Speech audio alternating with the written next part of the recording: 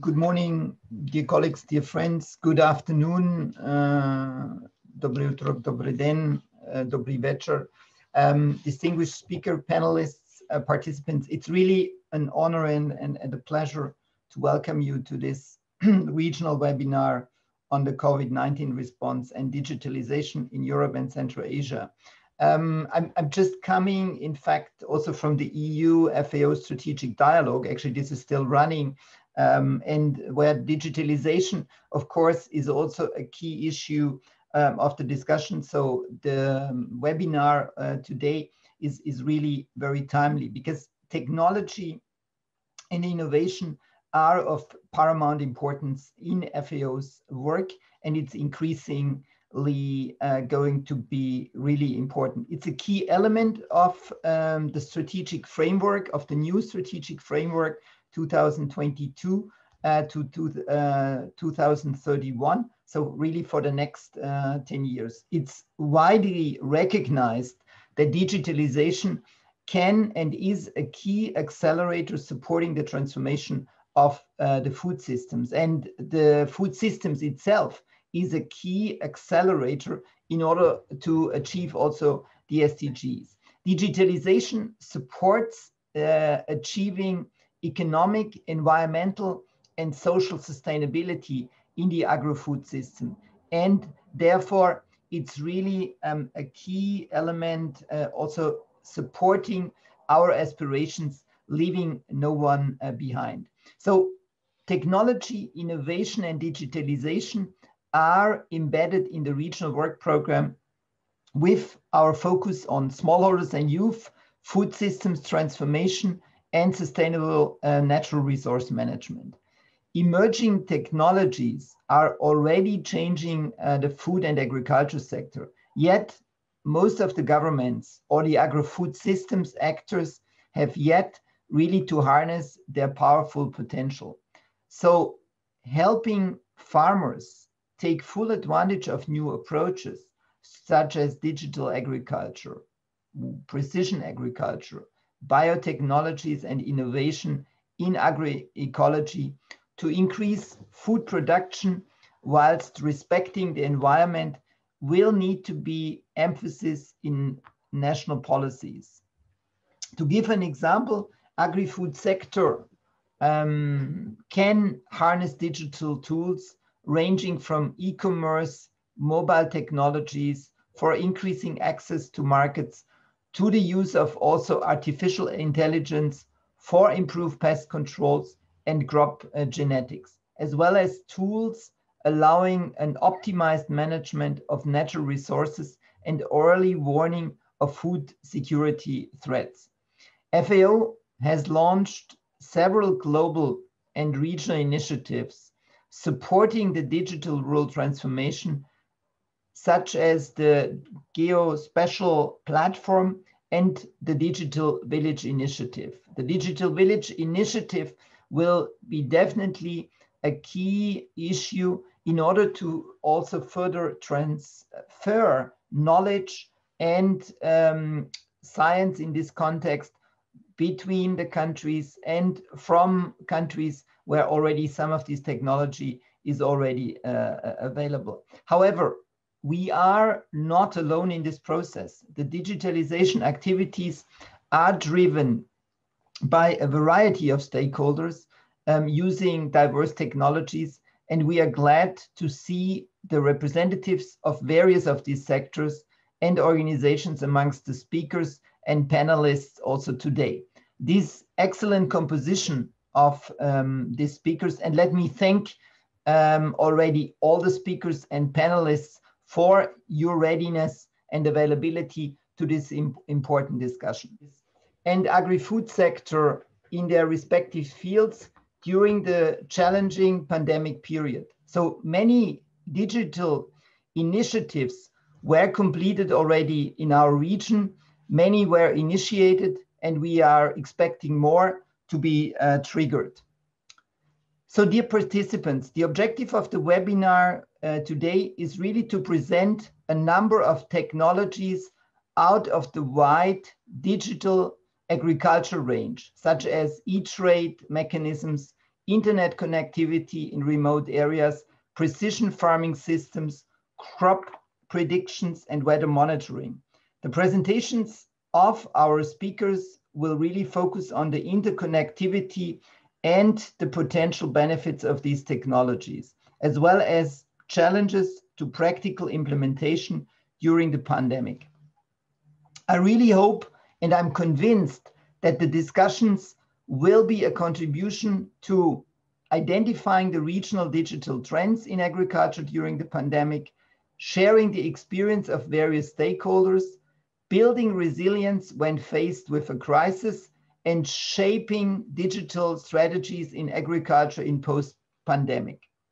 I also invite you to use the webinar really as a basis for further exchange and collaboration in this important area of digital agriculture, and I would very much welcome further collaboration in this area.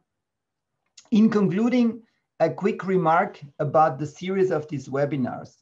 With this session, we are closing the series of 12 webinars that we have started just a year ago, with the aim of facilitating multi-stakeholder dialogues on the impacts of COVID on the food systems. I think the series provided really an excellent opportunity to exchange experience, amongst others, on extension services, smallholders, research and innovation and migration, as well as many others. You can have the recording available on the website of the regional office, but they have been also all been made available on YouTube. So with this, I'm really looking forward to the discussion today and a fruitful exchange. And of course, this as a starting point for a continued dialogue. Unfortunately, I cannot stay with you for the whole session. So I wish you really good luck and an interesting deliberation. Thank you. Back to you, Victor. Thank you, Raimund. An excellent overview of our meeting today and what was done and will be done by FAO in the region.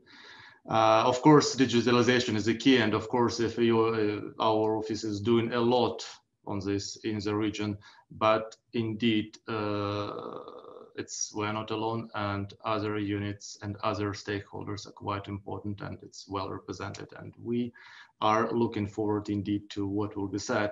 But to start the discussion, I think it would be quite great and quite important to see what was done by FAO in the region. And for that, I am giving the floor to Sophie Treinen,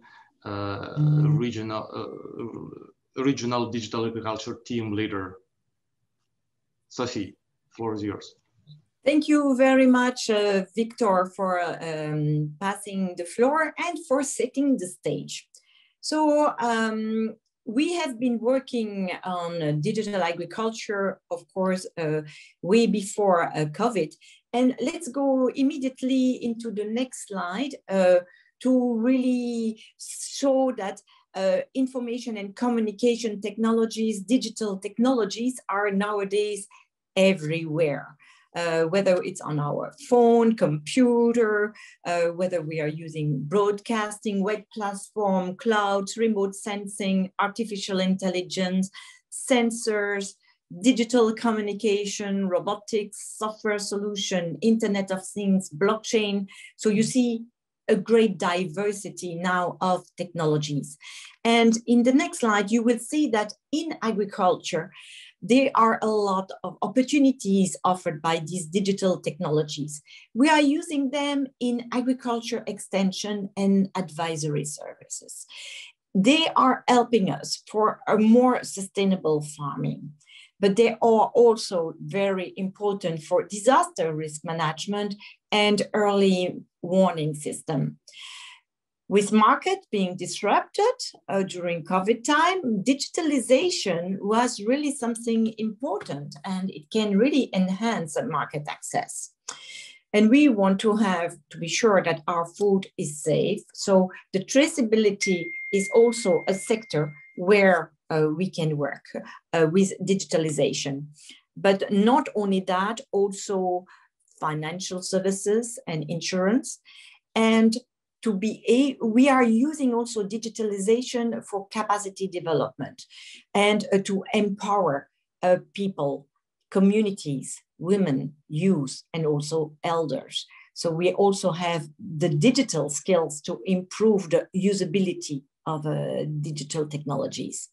But this cannot happen if you don't have a regulatory framework. And this is why we are also working on strategies and making sure that this is embedded into national programs, agenda, and that everybody is involved.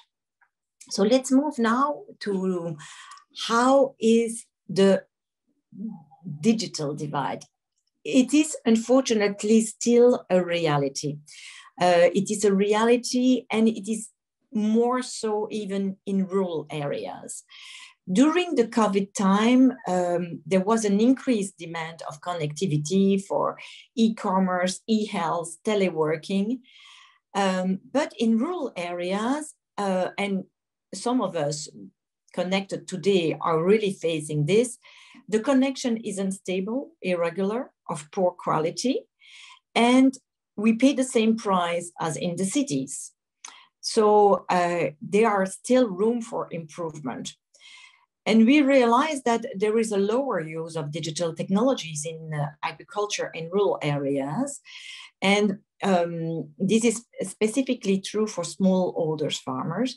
And this is maybe due to poor services and lack of investments from farmer side, but also investments from public sector sides.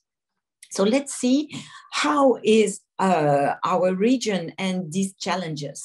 So the human challenges in our region can be embedded in these different factors.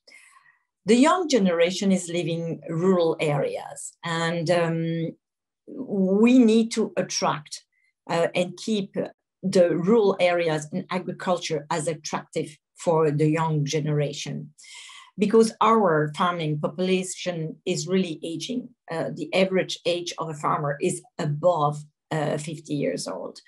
And the majority of farmers are smallholders. With the COVID, we have seen that due to the seasonal migration, there was shortage of farm labor. So this is something that was already an issue, but that has been exacerbated during the COVID pandemic. We also face another problem, is the negative connotation of the word cooperative. So we need to really enhance collaboration, cooperation among the smallholder farmers. And some farmers, not the young one, but the older generation, has a conservative attitude towards technology.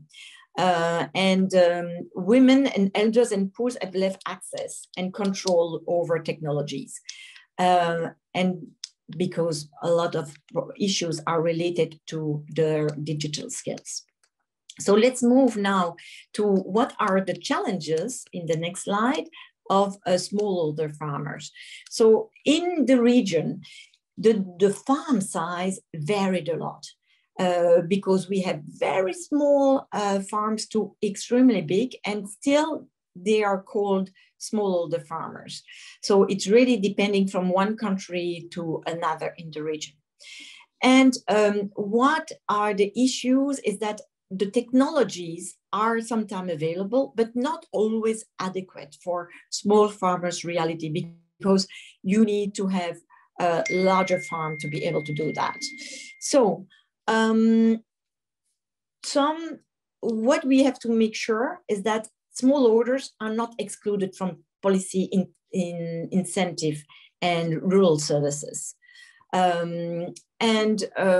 We also have to face another challenge, is the capacity to generate, use, and manage data and information at all levels, whether it's farmers, service producers, or regulators. And so access to and control of data in the agri-food sector is also still something that we need to work on due to the limited integration in market change, the limited decision-making powers, and unclear on-farm data ownership. whether it's a farmer or is it the private sector or the government. So we need to also regulate this and have clarity. Let's move to the next slide, please. So all these issues and challenges can be summarized with keywords, and we are using some of these. So be sure that technologies are accessible, affordable, appropriate, adaptable, and actionable. And this is related to replying to the barriers I've mentioned to you about the connectivity, the cost, the content, to have good content, localized context, which is really replying to the request and the needs of the people who are in local and rural areas. Their capacity at different levels, whether it's institutional or whether it's individual. And we need to also have trust in what is being done and confidence in using these technologies. And this is why we should reply with a people-centered approach, using participation and partnership from the different sectors, participation from the different actors in the society, and the partnership between public, private, civil society, academia. So this is a long process, and it should be based on learning lessons from the practices, whether they are failures or successes. So hopefully we should keep this digital transformation simple, sustainable, and as an approach, a system approach. And the publication there, it's really to show you that all these aspects have been covered in the publication on gender and ICTs. So how is FAO responding to this? So we have helped having guidelines to actually develop a national frameworks. We are looking at the gender issues and taking really the people-centered approach. On a regular basis, we are doing a regional assessment. We are also doing national assessment, and the latest publication with ITU is on the status of digital agriculture in 18 countries of Europe and Central Asia. And the Russian version of this publication will be available this year. But all the work that we are doing, as mentioned by Raimund Jehle, is embedded in the work and the program of work of in the region and with the member states. And so we are also sharing you these documents. And then, of course, things are moving, and I have also added from farms to space, from space to farm, sorry, and we will be able to talk about this in the panel discussion. So in a conclusion, in the next slide, you will see that a conducive environment for digital agriculture requires this inclusive approach that I mentioned, people approach, not leaving anyone behind, that we have to improve the infrastructure, both for ICTs and also in the agriculture sector. We still have to increase awareness on what are the benefits, the challenges that have to be overcome. And it's important that we continue sharing knowledge, sharing good practices. And we will not bridge the rural digital divide if we are not improving digital skills. So this is something that we are also working on, and this should be embedded in a regulatory framework conducive to innovation and that takes into account the specificities and the risk that digitalization entails. So, okay, great, Sophie. Thank you so much. Again, it's a very good overview of what was already done and what is to be done, and how digital agriculture depends on many sectors and many prerequisites, I would say. And it's great that you outlined all those elements. Out of all those variety of prerequisites, maybe connectivity to rural areas will be one of the main ones and one of the major obstacles. And on that note, I'd like to give the floor to Jaroslaw Ponder, who is coming from International Telecommunication Unit. Jaroslaw is head of European Office of the Union, and who's better than him can represent the digitalization and connectivity trends in the region. Thank you very much. Please, Jaroslaw, the floor is yours. Yes, thank you very much, Victor, and thank you very much, Sophie, for inviting ITU to this very important dialogue on the digitalization of the agriculture, which is very close to our heart. We, as the ITU, being the UN specialized agency in charge of the ICTs, we are paying very much attention to the connectivity, but also to the meaningful connectivity. It's not only about providing the cable to the home and to the unit, but also to build upon this what creates real value proposition. And I think that this value proposition in case of the agriculture can be really much more strengthened, but certain parameters have to be also addressed, and many of those already Sophie has addressed. So recently, in the preparations towards the World Telecommunication Development Conference, which is our milestone conference discussing all digital transformation undertakings by the governments and taking a look how to accelerate the transformative power of the ICTs for the SDGs. We have prepared and took a look at where we stand with the connectivity. And today I have the pleasure, not speaking only on behalf of the European region, but also our colleagues from the CIS region and to the office which is placed in Moscow. So we encourage you to download those two publications as they're going a little bit in depth and giving good understanding the challenge of the connectivity in the context of the digital transformation. Next step. Next slide. So, of course, all of us, we have the feeling that the world is becoming mobile, and this is true, and it's true for all Europe and Central Asia, as we see on those graphs. The equally European and Central Asian countries are well connected in terms of the providing the access to the and to the ICTs through the mobile connectivity. Usually going up to the 4G, but now we are entering in the new phase of implementation of the 5G, and many countries are just embarking on this important journey, which requires additional investment. But the technology which will offer us not only to make the real gigabit society reality, but more importantly, providing also the proper foundation for digitalization of the sector, and providing the sector the possibility that Internet of Things, smart agriculture, and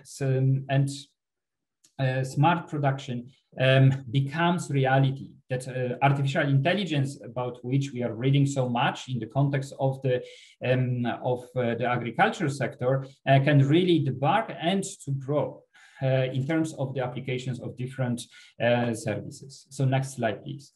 So this is the reason why we are also taking a look at the use of the mobile telecommunication in terms of the mobile broadband. And we see that when we are diving in those numbers already, the use and the number of the subscribers is very different and diverse and very different from this what we've seen from this just simple subscription to the mobile technology. So let's keep in mind the connectivity is good, but the quality of the connectivity and the access to the broadband through the mobile technology has an important meaning. And when many of you going through the countryside very often experience the lack of the connection, lack of the connection and the service, basic service, voice service. So in order to change this, we need to also make the systemic change, which we will be talking about just in a second. Next slide. So also, let's take a look at the broadband, fixed broadband connectivity, which is taking off, but not that as fast as possible. It could be, and requires much more attention. The urban versus rural connectivity, it still becomes a significant challenge. Once the urban agglomerations are very well connected. In the rural areas, we still do not have the proper rollout of the broadband. And in different countries, it rolls with different dynamics. And it's not only the advocacy and the challenge of the ministers of ICTs and the regulators, but also of the ministers of agriculture and those who are creating the significant demand, because without this infrastructure, we cannot progress with the next layer value added proposed by the services. Next slide. Also, when we are taking a look at the pricing, we see that in terms of the pricing, even though most of the countries in Europe and Central Asia are below the target of the UN Broadband Commission set by the United Nations Broadband Commission commissioners to be below 2% of the GNI. But still we have some countries where this connectivity is a challenge. It's a challenge for the end users who should benefit from the daily connectivity, but also for those who are using this in more entrepreneurial meaning. Next slide.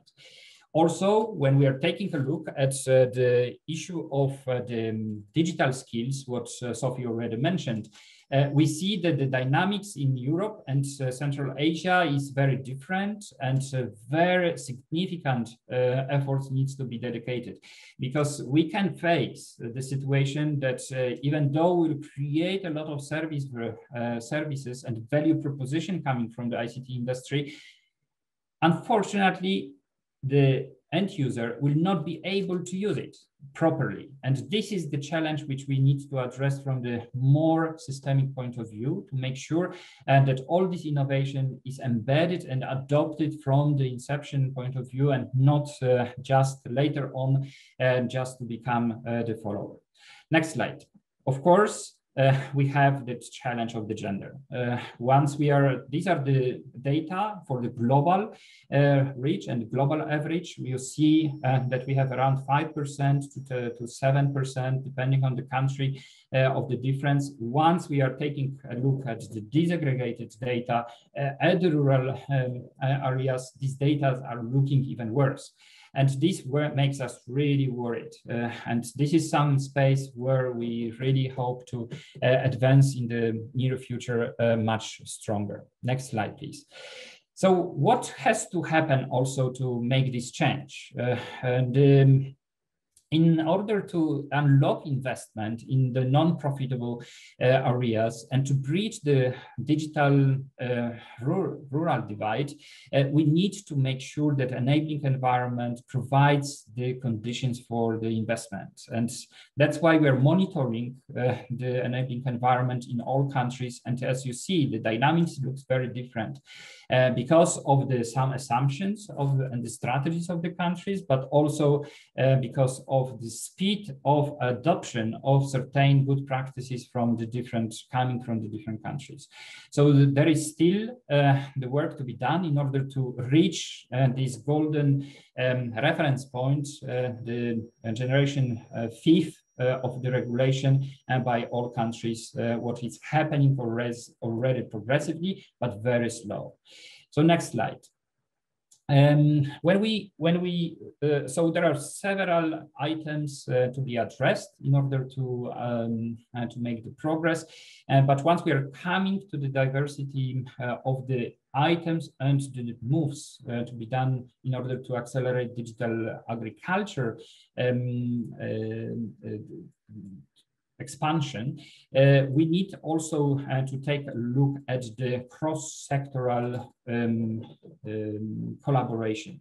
And this is something what is very close to our heart. And this is something what has been advocated, next slide, when we are talking with the membership, when we are designing the regional initiatives for Europe. And thank you very much, FAO, and also other UN agencies and the community of FAO for advocating this when we are discussing about this with the ICT ministries. So just to close, so I encourage you to take a look at the different regional initiatives and the synergies between these, what we are doing as the ICT community, and this, what we are creating together with the FAO, bringing into the discussion these two communities. So just to close, there are several good deliverables of the joint work with FAO, and we are very proud of this collaboration. And we just draw attention to the recent developments on the focusing on the activation of the ICT-centric ecosystem, targeting specifically agriculture. And we hope that you will be able to see very soon the excellent compendium of the over almost 200 digital solutions which are making change in the way how the digital agriculture functions, providing the solutions to those who are in the business and looking how to increase the efficiency through the digital. So we look forward to the great collaboration and also to the great discussions during this session. And thank you very much for your attention. Thank you. Great. Thank you so much, Jaroslaw. Excellent overview of what was happening, and we're always happy to collaborate and open for that. Of course, digital agriculture is a huge area, and there is a lot of different technologies. Sometimes you can do things without connectivity, but it's very relevant and very important, specifically for smallholders in remote areas, in challenging locations, as I would call it.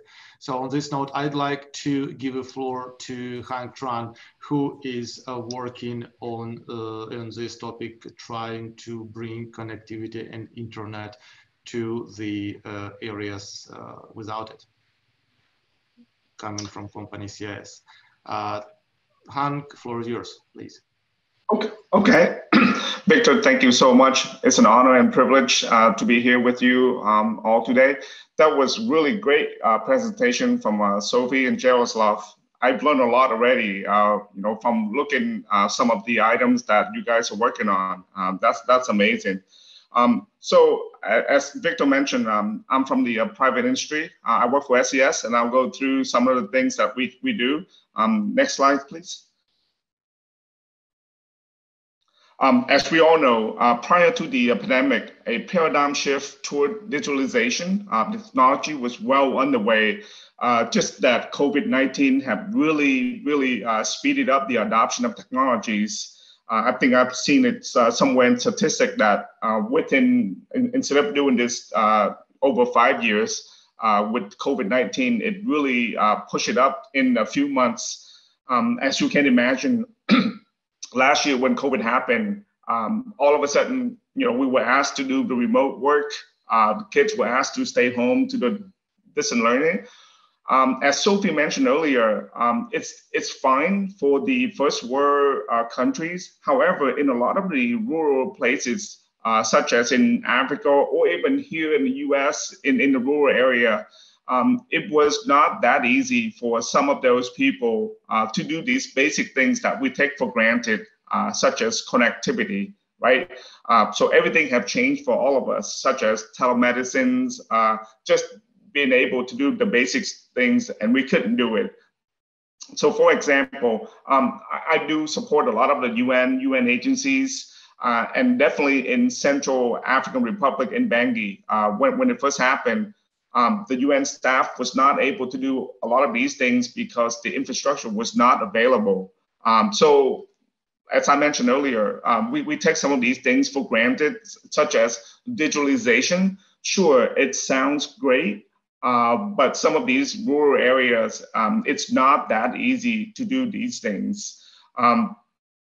So in this digital area, high-speed connectivity and reliable network access is the utmost important to empower business and communities, especially remote area, as Sophie mentioned earlier. Next slide, please. So this map here, I just want to show you just to see that the connectivity that we have today, right? This shows all the submarine cables. And if you look at it along the major cities, they are well connected. But if you go in the middle of the continents, the landlocked countries, the submarine cable, the connectivity doesn't quite reach some of these locations.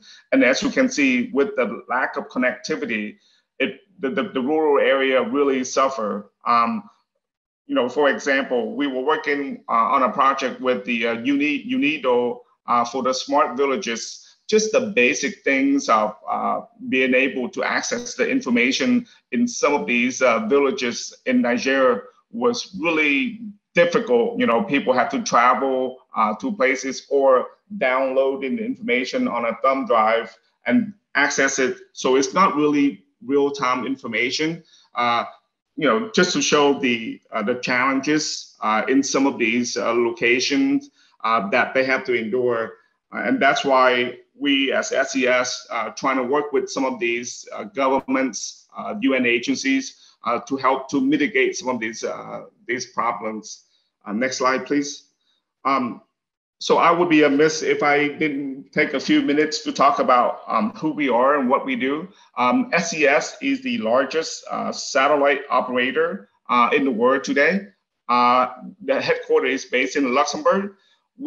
As I mentioned, we do a lot of work supporting governments, the UN agencies. So for example, if you're on a boat or a plane and need to be connected, a lot of that service come from SES. As I mentioned, we do support and work with the emergency telecom clusters supporting disasters. So if there's a hurricane or a flood that take place, we work quite well with the ETTC, which is really typically sponsored by the World Food Program, to go through and support a lot of these disaster responses. Next slide, please. As I mentioned, SES is the largest satellite operator today.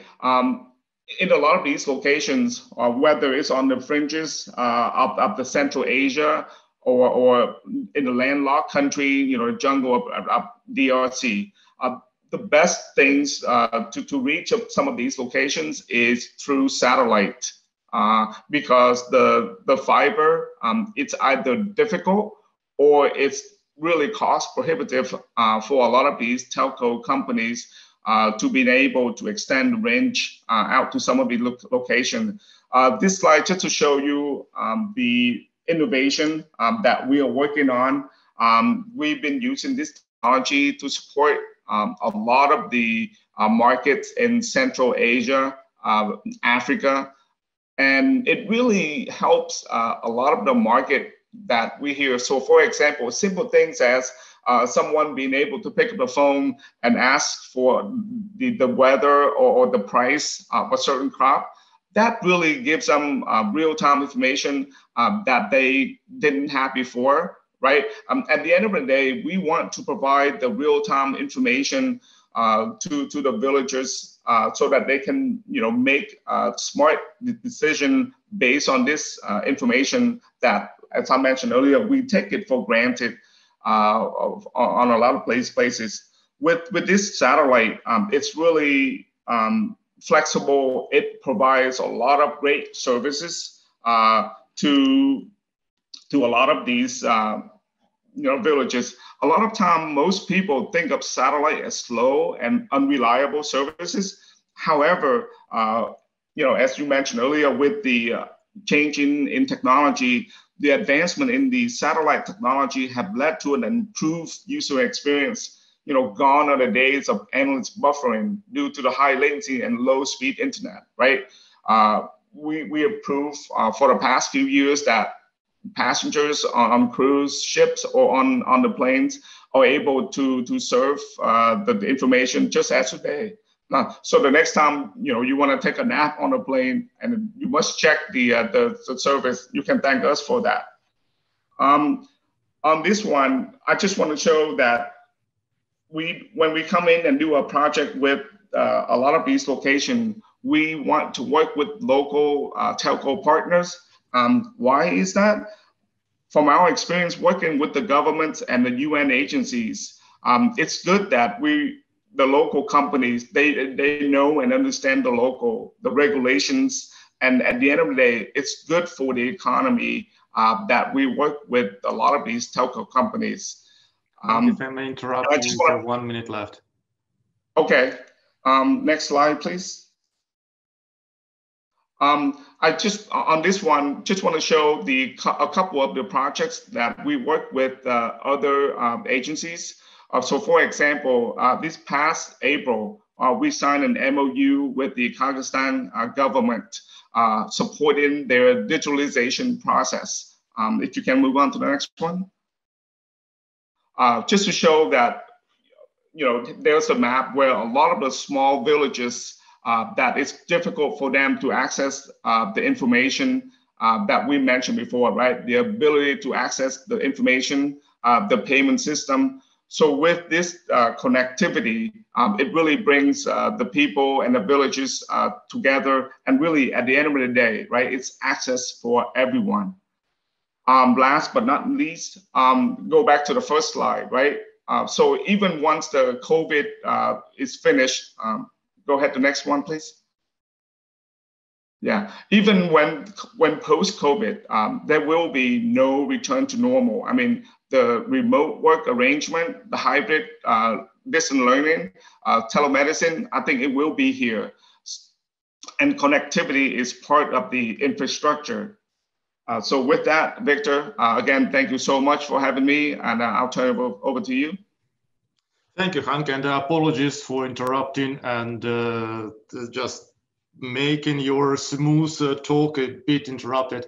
Yet, and apologies in advance for all other speakers who will have to interrupt if you're going above 8 minutes as we agreed.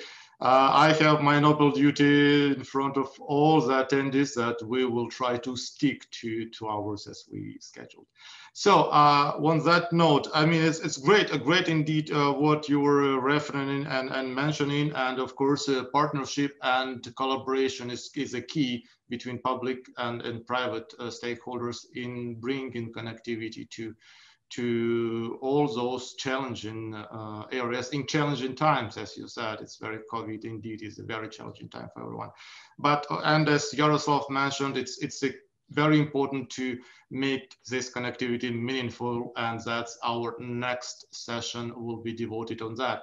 And before going there, I can see some questions in our Q&A session, Q&A functionality, and I'm inviting again anyone to publish your questions there were relevant to that meaningful connectivity and all the aspects or different applications. Let's say, let me pick one here. That was about any subsidies for smallholders, if it's possible to get subsidies for smallholders to invest in technological infrastructure. If you can briefly somehow reference to it, because we do know connectivity costs a lot, and it's a lot of funds required for this. You, Hank, said it's not expensive, but if you can reflect a little bit more on this, and Jaroslaw within short answer, that would be great. Again, I will repeat the question. Is there any international subsidies? Is there any international, the question jumped. Is there any international subsidies program for smallholders, farmers to invest in technological infrastructure? Thanks. So thank you for that, Victor. We do a lot of the projects, whether with countries in Africa or Central Asia, and if necessary, SES, we do make donations to some of these projects when it's necessary, right? And then we do a lot of this stuff.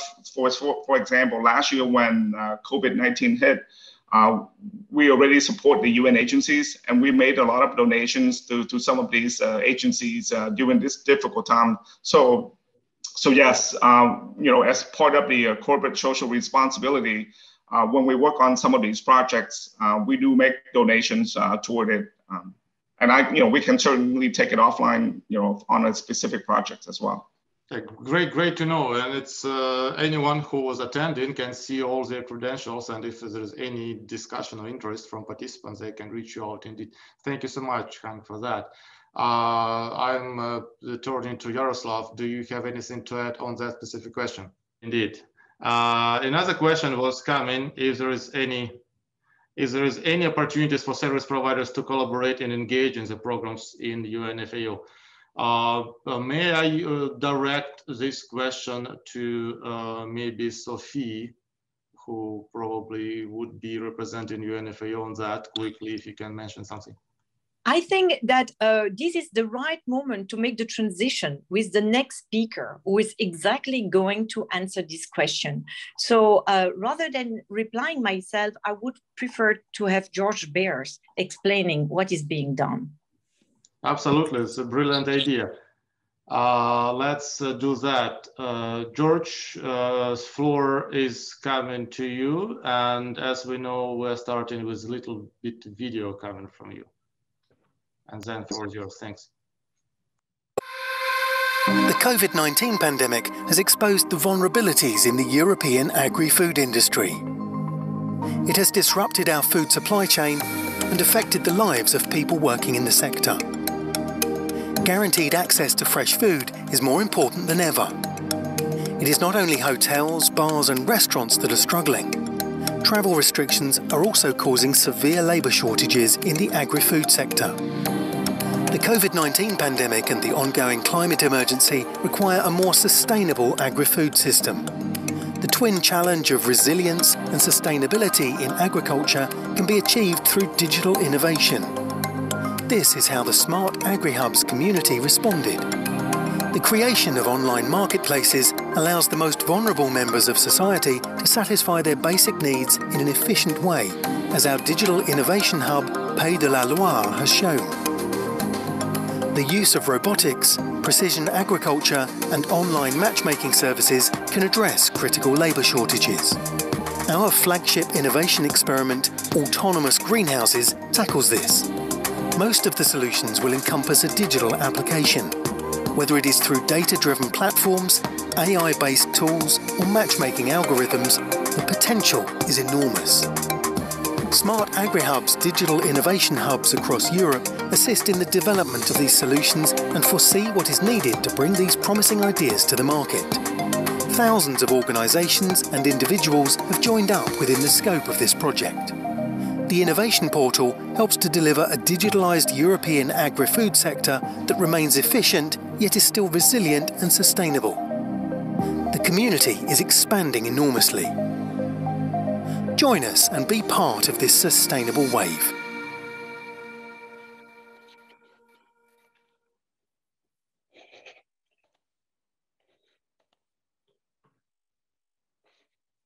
Okay, I'll share my screen. Yes, George, I confirm we can see everything. Please go ahead. Okay. Well, thanks, Victor, for giving me the opportunity to present how the SmartAgriHubs community, a pan-European network dedicated to digital transformation in agriculture, how we responded to the COVID-19 crisis. Maybe first some words on the project. I think it's good to be aware that digital transformation takes place at local level, in the fields, close to farmers, and farmers are ground bound, so they cannot move their location. So the digitization has to take place at the local level. But on the other hand, we see a lot of examples in European projects, national projects, where digitization is taking place. And the project is about how to connect the dots, how to make the state of the art as it is present in all over Europe, how to make it available for farmers in the region that want to digitize. This is not only for farmers to digitize, it's also for not doing the same everywhere, but building upon each other's experiences and results instead of doing the same all over again. The concept we are using for that is Digital Innovation Hub, and the Digital Innovation Hub is a local center of expertise, you can say. It's close to farmers, So it's in a region where farming is an important activity, and it's the Digital Innovation Hub is supporting farmers and is promoting digital tools, digital solutions to their own farmers, to the farmers community at local level. They do it by providing services, not only on technology, but also in business and on ecosystems, so brokerage events and so on. And for the business part, it's also important that Digital Innovation Hubs have a service for looking for funding, looking for the funding opportunities. We have about, we are targeting on 400 of these Digital Innovation Hubs, and how to connect the dots. And it's already illustrated in the animation that we have an innovation portal for that. In the innovation portal, we are collecting good practices on digitization, so interesting projects that can be interesting for other people. We are making a register of competence centers. So this is not a register, yellow pages or something like that. It's a register where we have companies that can provide innovation services. And we have a collection of Digital Innovation Hubs. So Digital Innovation Hub can contact each other and interact with each other. And a lot of tools and guidelines, webinars for developing the services of the Digital Innovation Hubs. So all in all, this is a lot of knowledge that we collect in the innovation portal and make it available for Digital Innovation Hubs at local level to provide service to their community. So that's about the, like I said, we are targeting on 400 Digital Innovation Hubs. At the moment as we speak, we are halfway the project. It's a 4-year project. We already have 250 Digital Innovation Hub connected to our network. How did we respond to COVID? Because we are an H2020 project, and we got a request from the European Commission. What can you do to help us out in this COVID crisis?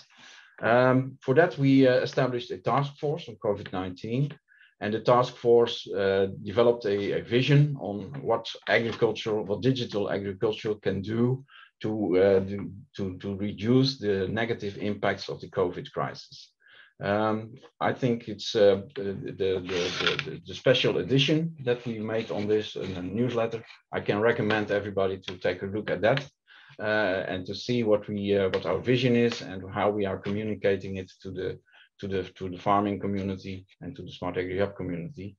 And I think the animation is one of the, let's say, results of that. I don't have the time to go into all details, but I want to focus on the open calls that we also launched dedicated to the COVID crisis. The call was focusing on the challenges of the broken supply chains due to the COVID, and on the issue of labor shortage in the agricultural sector. As a result, we got 8 SME solutions that we granted, that we funded, and to give you an idea on this SME solution, so it's SME companies that are providing solutions. An interesting one was to reduce the visits of veterinarians to dairy farms, so a tool to support online, the farmers online on the healthcare of their cows. We have an interesting example of a, let's say in the labor reduction, an application to manage the flocks in the poultry. We have an example of robots in the packing of fruits, so also to reduce the labor. A platform, or maybe you can say a marketplace for seasonal workforces. That's also one of the solutions that as an SME is working on. And of course, we have a couple of marketplaces for local produce to shorten the supply chain. They have we have business-to-business platforms, but also business-to-consumers platforms. So these are a few examples in the SME solutions. On the other hand, we also have 13 hackathons. And to explain, for those who are not familiar with hackathons, hackathon is a competition. You bring together a lot of expertise of people interested in the challenges. You bring them together, make them forming teams, and think about bright ideas to deal with these challenges. And the function of these hackathons is to mobilize people, to bring people together from IT, from agri, and maybe some other knowledge domains. You bring them together, and you challenge them to bring out the best ideas. So it's a really competition, and there are prizes for the best ideas. The 13 hackathons are presented in a nice overview in this link. So you please take a look at that to have more. Then you can see what the ideas are. So in summary, I think the SmartAgriHubs community responded quite efficient and effective to this COVID crisis, and I think it's for the audience today, it is important that we are in an open innovation. So everybody is welcome to join us. If you want to establish a digital innovation hub, please register yourself on our web portal. It's not, we are an EU project, but we are open to other areas in the world, and please connect us. Make use of all the knowledge that we have in our innovation portal, and please also provide us your knowledge in the innovation portal. Okay, thank you very much, Vico. Thank you, George. That was George Beers, coordinator of SmartAgriHubs European Union project, with good examples how to make the connectivity meaningful and variety of them. Great, George. Good overview, but now let's move to some specific examples. And on that note, I'd like to introduce Markus Pikart, Economic Affairs Officer at United Nations Economic Commission for Europe, who will be talking more about e-trade and potential solutions there. Please, Markus, floor is yours. Yes, so thank you for inviting UNECE to this very important meeting, and also a very timely meeting, given the situation that the global pandemic has created. If you could please put my presentation on screen. So as we have very little time, thank you, it's a good slide. Next slide, please. UNECE is in the UN system the focal point, the global focal point to develop standards, best practice, and recommendations for international trade. We do this in a specific unit, the UN Center for Trade Facilitation and Electronic Business, UNCFAC. This is about 1,000 participants working as volunteers in this center. We develop global standards, in particular on the standard side, standards for electronic business, and these standards support the complete supply chain. So that is from production, distribution, regulatory control, down to finance and insurance. Now, trade is something that is intrinsically linked to everything else that affects humans. And so if you develop standards for international trade, then you have to work with all other players. So I made a list here of some of the standards and players that we're working with, in particular FAO, IEC, IPPC, and so on and so forth. Now, what we do is we develop standards for electronic information exchange. So, for example, sanitary, phytosanitary certificates, electronic CITES certificates, quality certificates, just to mention this. And that's what we're doing. But the standard itself is and Mr. Jehle in the opening said, e-business technologies are accelerators for change. And so if you have a standard, this is the basis and the precondition for a lot of other things that you want to introduce in agriculture supply chain. That is improvement of the logistics and trade supply chain, improvement of trade procedures, traceability, transparency, using of modern ways to control supply chains, like electronic risk management, and all this leads at the end to resilience in times of crisis and pandemic. I give you 2 examples so you get it's not too abstract. E-business can be or is often very abstract. I give you 2 examples, and I looked for examples that are relevant for transition economies in developing countries. Also, because Sophie mentioned an important aspect of e-business is to bridge the digital divide. So one standard we have is called eCert. It's a standard for electronic licenses, permits, and certificates in agriculture trade. It's recommended inter alia by the IPPC as the global standard for electronic phytocertificates. But many countries also use it for SBS certificates for meat, fishery products, dairy products, and so on. Electronic SPS are exchanged between the big players already since quite a while. And they have greatly helped to reduce transaction costs, make trade better, and to increase to lead to better regulatory control. However, the use of these electronic certificates was a bit prohibitive for smaller countries, and therefore the IPPC, together with the World Trade Organization in Geneva, they developed, next slide please. They developed what is called the ePhyto-Hub. So the ePhyto-Hub consists of 2 components. One component is a generic system for a national competent authority to fill in an electronic phyto certificate.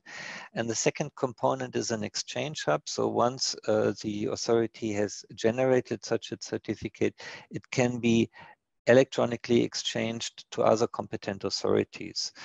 And there's also a bridge between this ePhyto-Hub and the Traces NT hub of the European Union. So a country connected to the ePhyto-Hub will also be able to exchange electronic certificates with the European Union. Just to give you an example, Uzbekistan recently adopted this hub. It took them only 3 months in order to get everything running, and today they're already exchanging 4,000 certificates with countries like Korea, Germany, the US, Russia, and so on. Next slide, please. The next short example I want to show you is electronic certificates for trade in international species of wild flora and fauna, CITES Convention. Next slide, please. So CITES has a, if you could move to the next slide, please. CITES trade is, CITES has a problem that illegal trade in international wildlife is the 4th biggest international crime.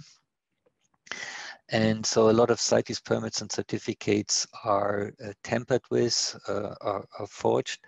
So CITES set up a vision, a concept for an end-to-end control of trade in endangered species using internet technology.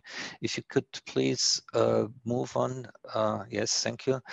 And so one of the components of this strategic vision is a cooperation with the UNCTAD ASICUDA project to develop a cloud-based tool for issuing and controlling of electronic CITES permits that can be used by management authorities. This is the UNCTAD ASICUDA base solution. This system, as I said, is cloud-based. Traders can actually request permits using mobile phones or any other stationary computer equipment, and even the government agencies can control in a personless manner the complete workflow and the approval of this permit. The system, the first country where it was implemented was Sri Lanka in February of 2020. Very shortly after the inauguration of the system, Sri Lanka had to go into a hard lockdown. All government agencies were closed. I talked in spring of last year, I talked to a trader, and the trader told me before it was taking months and longer to get such a certificate, and I would have to go several times to the management authority. With this new system, we had a zero disruption of our export procedures. And he said without that system, they were exporting Nepenthes, so that is ornamental flowers. He said I would have lost my complete production. So, a minute, Markus. Yes, thank you. So next slide, and this is basically what I just said. If you can go to the final slide.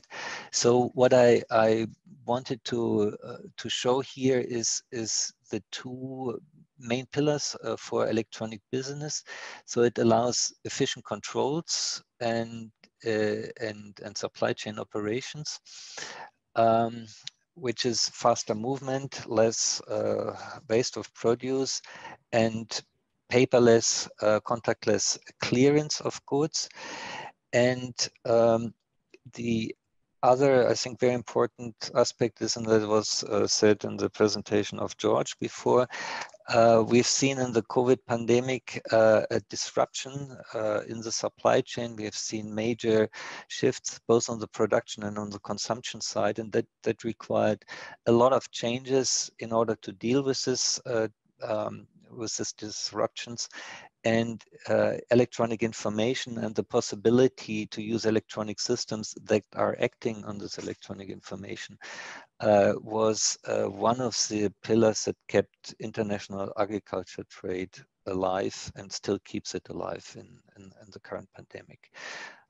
Thank you. Thank you so much, Markus. It was also a good overview of various applications and ways of making connectivity meaningful. Thank you so much. Now let's move to a little bit different area, to Earth observations and to using all other type chunk of technologies like satellites for precision agriculture, etc. Douglas Cripe, senior scientific advisor from Intergovernmental Group on Earth Observations, with his presentation on GeoGlam. Okay, thank you, Victor. Can you hear me okay? Perfect, loud and clear. Great. Thanks so much for inviting me to participate in this webinar on behalf of the Group on Earth Observations. I just want to talk a little bit about, in a first instance, the Global Earth Observation Agricultural Monitoring Initiative. Actually, it's a flagship of GEO, which, as you may know, GEO, the Group on Earth Observations, is an intergovernmental partnership of over 100 countries and participating organizations. And GeoGlam is working to fight food insecurity markets through the use of Earth observations, as you just mentioned.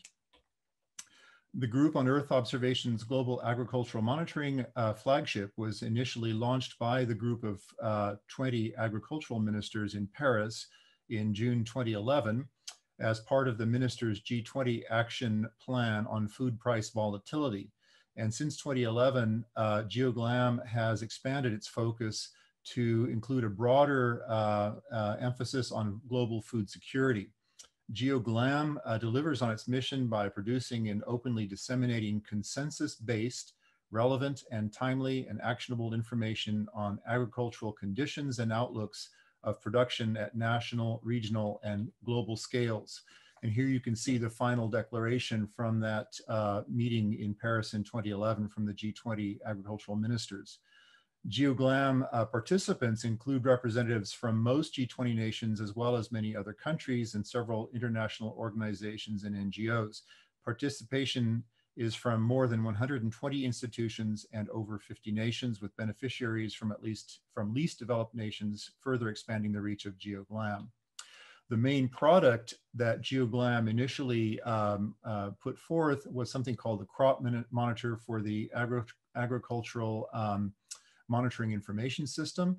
And this produces monthly crop condition assessments for wheat, maize, soybean, and rice. Since 2012, GeoGlam information has covered AMIS major importing and exporting countries, and the crop monitor encompasses over 80% of global production, consumption, and trade volumes of AMIS targeted crops. Over 40 nations and institutions contribute to the crop monitor. And then since 2016, the crop monitor for early warning has monitored crops that are important for food security by region, generally encompassing countries and regions that are susceptible to food insecurity. And participants include the major food security organizations such as the World Food Program, FAO, USAID, FuseNet, the Joint Research Center of the European Commission, Rice, and others. Combined, the GeoGlam crop monitors covers most of the world. And here is an example of that comes from the latest crop monitor early warning for May, which shows conditions across Central and South Asia. And in particular, we can see that conditions in Kazakhstan, for example, are favorable for the crops that are looking at. And the planting of spring wheat has continued across Kazakhstan, Afghanistan, Kyrgyzstan. Yeah. And then the outlook calls for below normal precipitation and above normal temperatures during May and June in parts of Central Asia. And we can see again that this is the case in regions such as Kazakhstan. Now, what has been the impact of COVID on GeoGlam operations? Well, according to the GeoGlam report that is going to the G20 meeting to be held later this summer, the world is currently facing one of the greatest food emergencies in more than a generation. GeoGlam is monitoring that global food insecurity, and it is shown that it has risen due to the challenges associated with increasing conflict and the world's changing weather and climate conditions. Impacts from other events include floods, winds, and droughts, and across Africa, one of the worst waves of locusts in many, many years. What is different in 2020 is that COVID-19 has amplified the risks already facing the world's 690 million hungry people, potentially doubling the population facing acute food shortages. That's from the World Food WFP. A joint research center in Kenya indicated that 76% of the smallholder farmers were impacted by pandemic measures affecting the availability of inputs, labor, transport, and cross-border trade, and compounded by the crop loss in 16% of farms due to the locust invasions. But in response to the evolving food crisis, the provision of objective and transparent near real-time information on global agriculture was critical, and GeoGlam rose to the challenge in 2020 and continues to do so in 2021 by providing state-of-the-science information products to the AMIS G20 community. In a year when much of the world was in some form of lockdown, the pandemic has demonstrated the importance of space-based observations to compensate for the reduction in in-ground information to provide insights on the state and challenges of producing crops in near real time.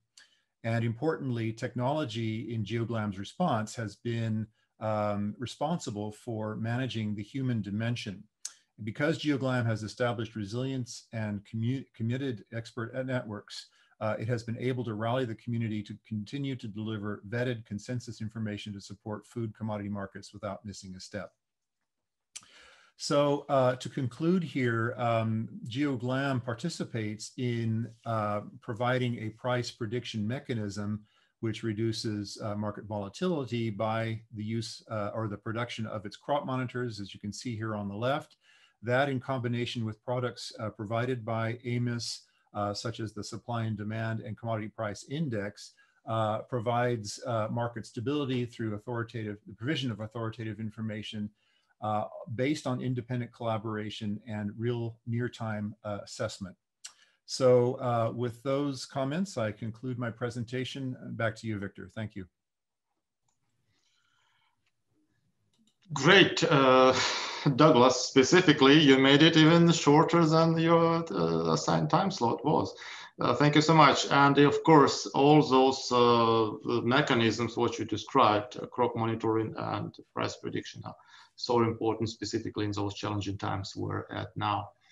On that note, let me give the floor for our next speaker, Dominique Berod, Head of Earth System Monitoring Division at the World Meteorological Organization.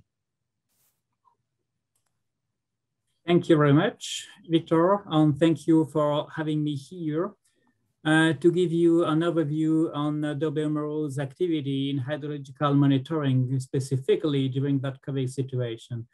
So WMO, that's the World Meteorological Organization, dealing with the UN Agency for Climate, Weather, and Water, and more specifically, hydrological monitoring on the operational hydrology.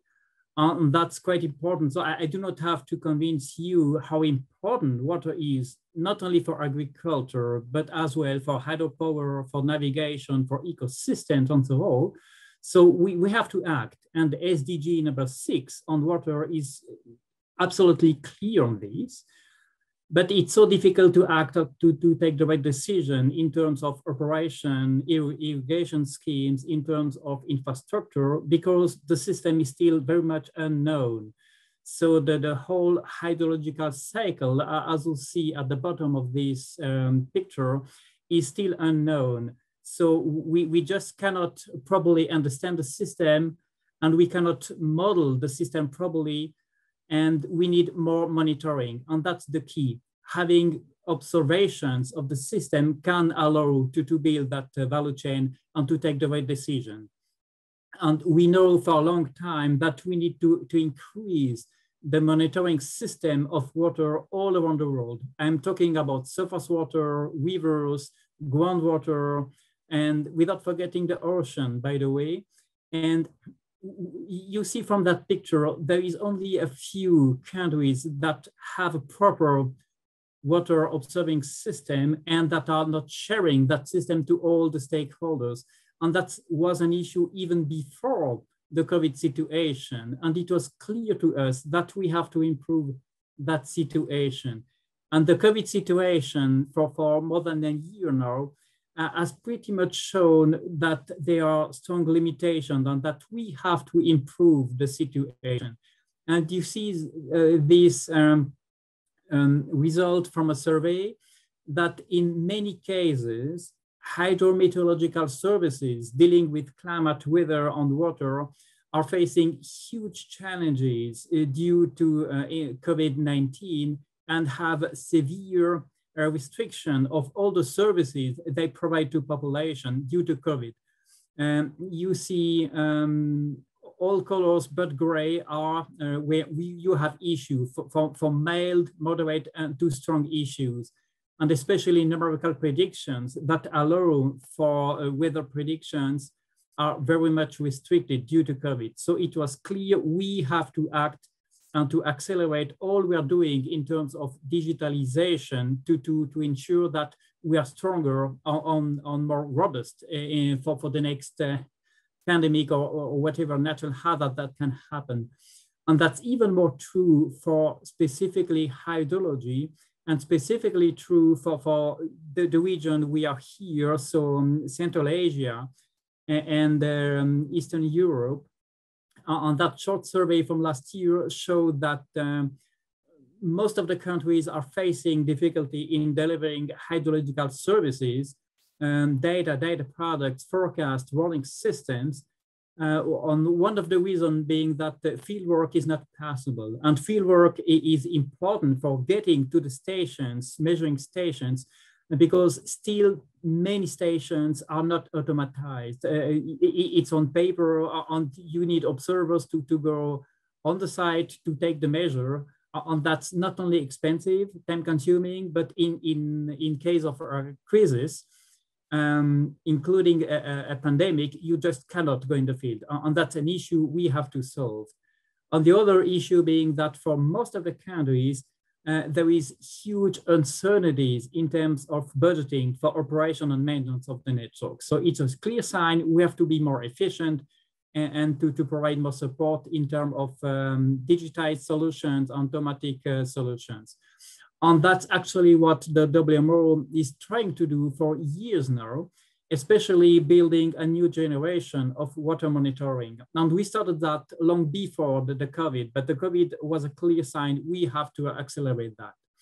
So you saw some presentation dealing with hubs. So we also have a hub on, it's called the Hydro Hub, building the new generation of water monitoring. And with an innovation hub aiming at finding additional solution to the, say, standard measurements, thanks to a new technology, low-cost technology, citizen observations, satellite information as shown by the Cripe just before me. And we have to make sure that we can improve the whole information flux on the water thanks to that new generation of devices and monitoring approaches. And we're working much more currently in different African regions, but very much open to discuss as well with partners for Asia and Eastern Europe. You will see some examples in a few minutes. And a concrete example is when we're talking about data sharing, we are building what we call the WHOS, the WMO Hydrological Observing System, which is an automatization of data transmission. So as soon as you have the data that are collected on a database, you can be sure that you can transmit all the data to any kind of user, stakeholders who are in your region, in your country, all around the world, thanks to that WHOS system, without any burden on question on data formatting or on any kind of data quality, whatever. We can deal with this and making sure we have that value chain from the data to the applications, including from private sector or universities or other national agencies, agriculture, natural hazard, and so on and so forth. And that's what I call a success of digitalizations, not having any burden anymore of getting to in the field for getting paper or whatever solutions, to have all solutions here in one hand, and that's provided by the WMO.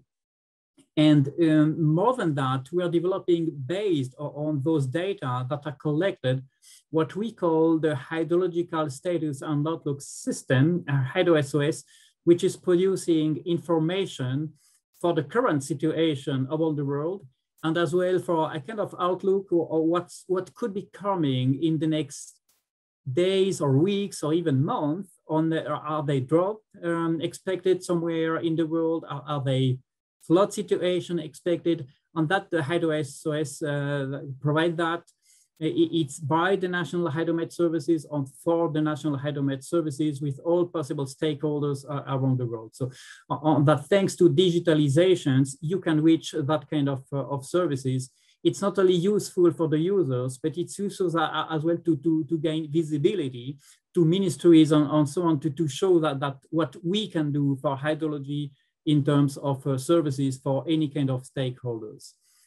A few examples on what we are doing with partners all around the region, starting years ago, a multi-hazard early warning system in Southeast Europe with at least 10 countries, and hopefully some of the countries that are here at that webinar. We started together with the USAID, a modernization of the Afghan Hydromet Service, including forecast system and digitalization of all the measurement networks.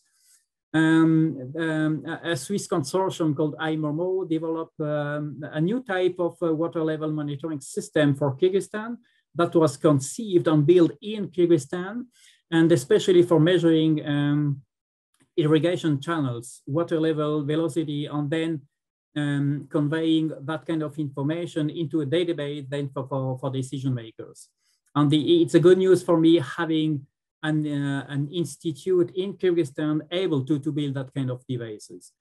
And we are right now working with Caritas, a Swiss NGO, to build local climate services for farmers in Tajikistan. So it just has been funded by the Swiss government, and that will help local farmers to take better decisions thanks to weather, water, and climate services at the local scales and linked to what the national authorities are doing.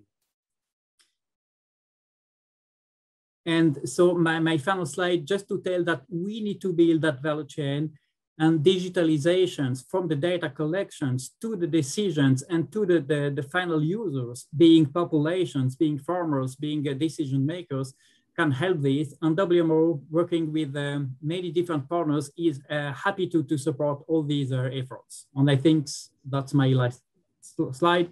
Thank you very much. Thank you so much, Dominique. That's great to know. I mean, no need to persuade us that water is so important for agriculture, and it's great to have you on board in this area, in this sector, and delivering all those great services to different level of stakeholders, including farmers, and making it available to them. I can see that all those questions, variety and multiple questions we're having coming from audience are well answered and well handled by speakers and by our team members. And I invite all the questions to still come in, and we will try to answer them. And I invite speakers also just to try to contribute to that actively, and like to give the floor to Sophie Treinen, who will be leading the discussion panel with other representatives coming from this very important and very relevant and very timely sector, such as digitalization of agriculture in the region. Sophie. Thank you very much, Victor. So we will have now a panel discussion, and we have invited some colleagues from FAO. We have Nevena Alexandrova Stefanovna, who is an agriculture extension officer in H quarter, and she knows very well the region because she worked in Europe and Central Asia for many years. We also will have with us Mark Hovari, who is an animal health preparedness expert, and he will tell us more about capacity development and what was needed to be done during this COVID time. Then we have people representing the public sector, and this will be the case of Leyla Aghazada. And she is working in Azerbaijan, and she will present us the platform that is being developed and has been accelerated during the COVID time. Then we have another representative from a country, Vico Grujica, who is representing the academia sector, as he is a professor at the University of East Sarajevo. And then we have a representative from the private sector from Russia. This is Ilya Shkabara, who is the vice president of cognitive technologies. So we will discover how artificial intelligence is being applied to agriculture. So without any further ado, I will invite Nevena to join us. And I would be pleased to actually discover a little bit more what has been done during this pandemic, because the extension unit of FAO has run a series of webinars, and I know that digitalization was one aspect of it. So what are the lessons learned, Nevena? Thank you. Thank you very much, Sophie, for inviting me to share some experiences from Research and Extension Unit of the Office of Innovation in the headquarters in Rome. So since the beginning of the pandemic, extension and advisory services have been a major contributor to the COVID-19 response, bridging much needed information from and to the field. And yet, the extension and advisory services around the world are very seriously challenged to transform themselves and adapt to remote and digital delivery. So in the period May-June 2020, our unit produced some policy briefs related to extension and also research and innovation systems that I will share in a moment. And also have conducted series of regional webinars in Asia, Europe and Central Asia and Africa, and with the aim to understand how different extension and advisory services providers and pluralistic systems at national level are coping with the new normal and how they are innovating under different circumstances, lockdowns or recovery scenarios, and in a very uneven and also specific regional context. The webinars aimed at identifying and advocating for such innovations in extension within the regions, and also to act as a platform for rapid knowledge and exchange between those regions. So, as you said, we have analyzed several aspects coming out of this knowledge brought by the webinars and additional research. In particular, in the case of remote and digital delivery of advisory services. So most of the countries, including in this region, reported an increased application of digital tools in extension. However, those tools were not precision agriculture. So those were primarily used as an alternative to face-to-face communication to maintain the contact with the clients and provide services and learning through mobile phone chats and video exchange applications through SMS or interactive voice recording, social media, online platforms, but also traditional ICTs like radio and TV channels. And although the remote delivery was not the unique mode of service provision, and advisors also went to the field, but it is surprising that the communication flow between the farmers and advisors, that was mainly, again, remote, increased up to 50%. So a large part of this increase was due to the use of digital tools and ICTs. And to cope with the challenge of closing the farmer markets, there were many emerging trends like digital tools, like developing of commercial online platforms in many countries, including in the region, for instance, North Macedonia, Hungary, Greece, that were not only linked to selling of the agriculture produce, but also helping employment information. Also, it was noted that advisory services had a great contribution to these online platforms to help farmers provide data on the platforms, but also to engage them to collaborate and form clusters. In the recovery period, what has been noticed is an increased demand for social financial instruments and also more knowledge through online platforms. But so we have analyzed the champions examples.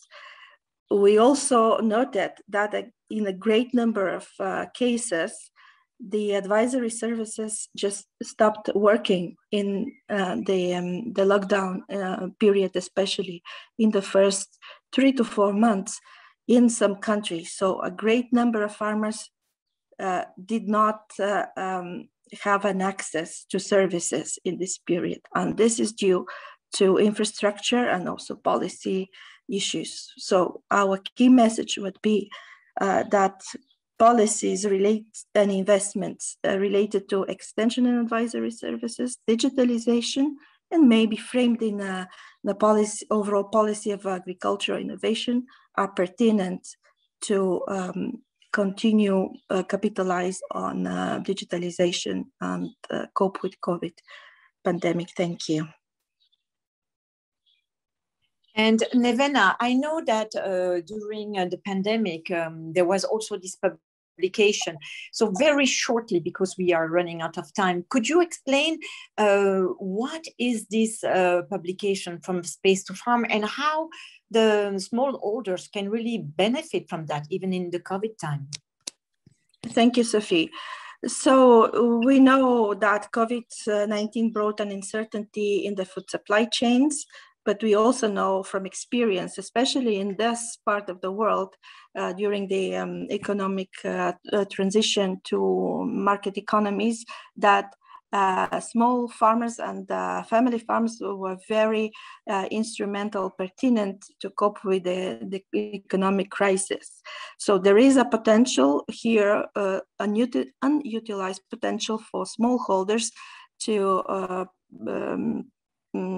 contribute to the response and decrease the uncertainty of for the supply chains. But there is a problem in many countries. Small farms are often out of the radar of the official records and statistics, so this potential could not be evaluated and capitalized therefore on. So the project SALSA, it's a Horizon 2020 project to which FAO contributed, and I had the pleasure to lead this effort from FAO side, had developed an innovative methodology to identify and characterize small farms using open source, free of charge satellite data from the Copernicus program and satellite Sentinel-1 and 2 missions data have been used to assess the crop types and link them to distribution and acreage of the farms. And of course, the different spectrum when were analyzed, machine learning was used, and also a farmer survey and official statistics to verify the data. And this is how this methodology was then used for policy purposes. Policy recommendations in several European regions and also 2 African regions were produced.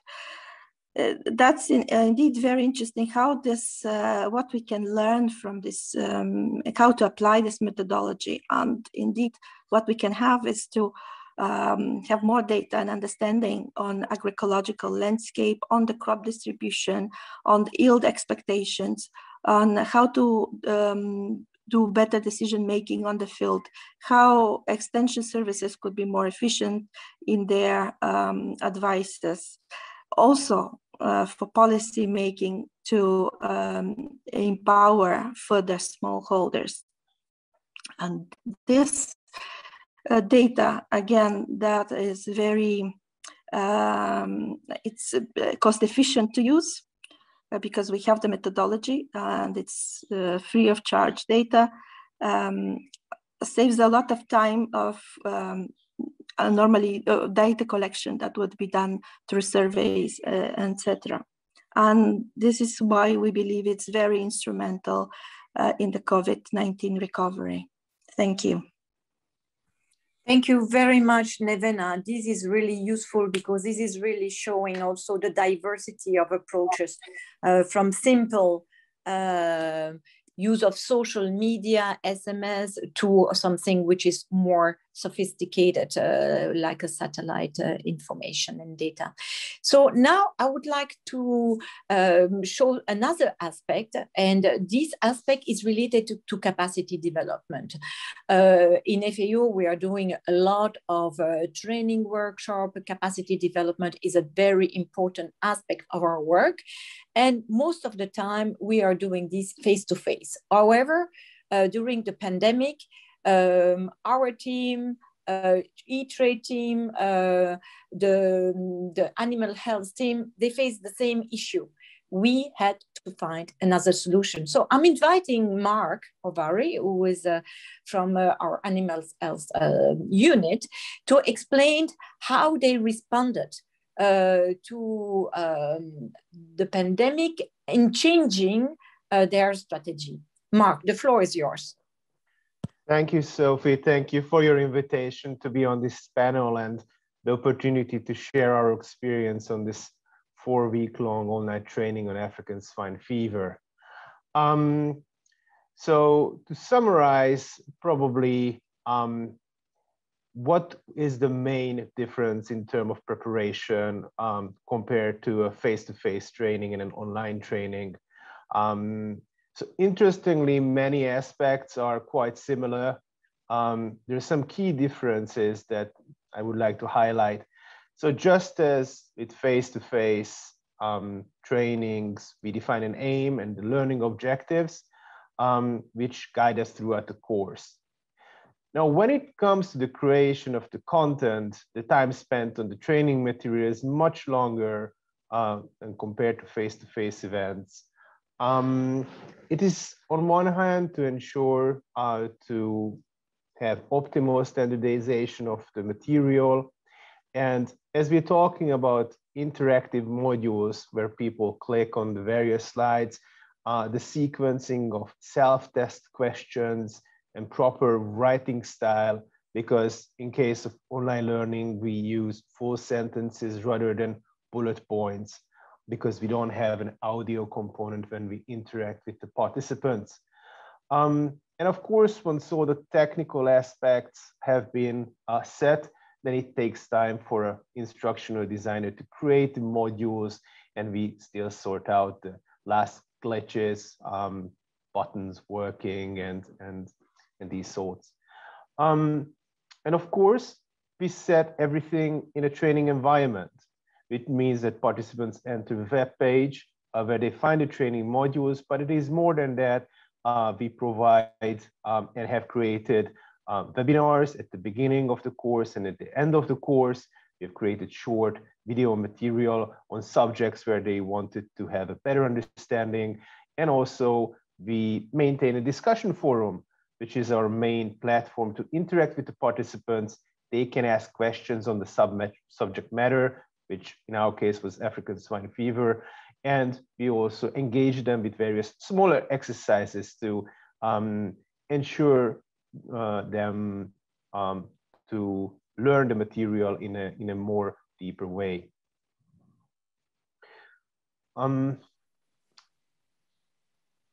Then if we think about what are the benefits of digitalization of a course, as mentioned, the standardization, that's a very important aspect, but also it's the sheer scale.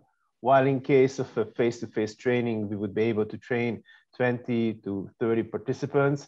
In case of these tutored online trainings, we can train between 350 and 400 participants. And also, because our course was tutored, we still have maintained connection with them, as mentioned, through the discussion forum. Apart from the numbers, the other benefits include adaptation to various languages, adaptations to local needs.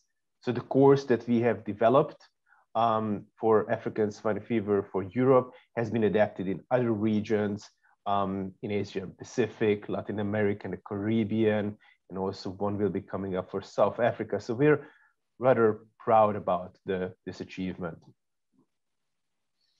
So this is also very nice, because when it's well done, then it can be replicated more easily and scaled up in other regions. So this is a very good lessons learned.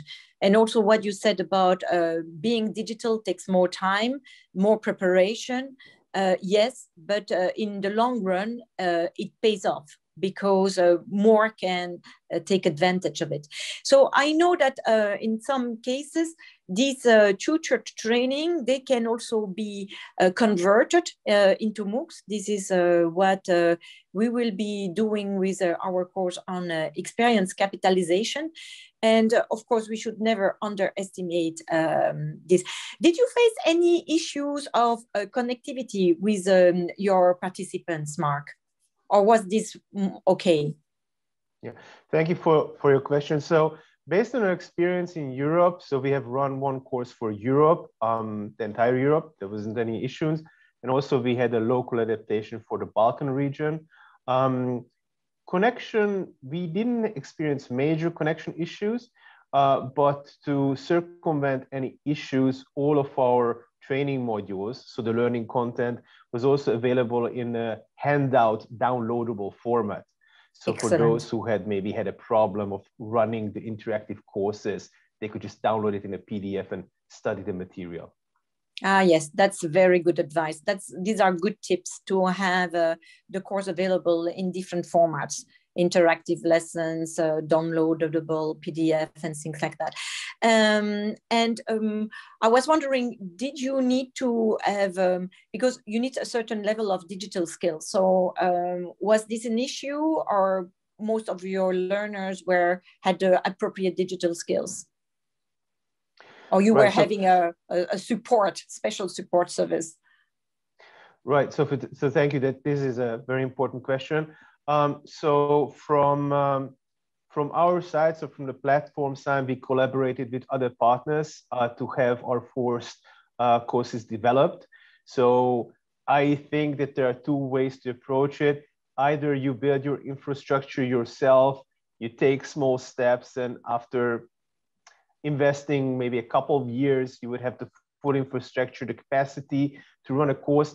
The other solution is to partner up with somebody who has already a built out infrastructure, has the know-how on how to create these materials, how to moderate an online course. This is what we did. So we partnered up with others.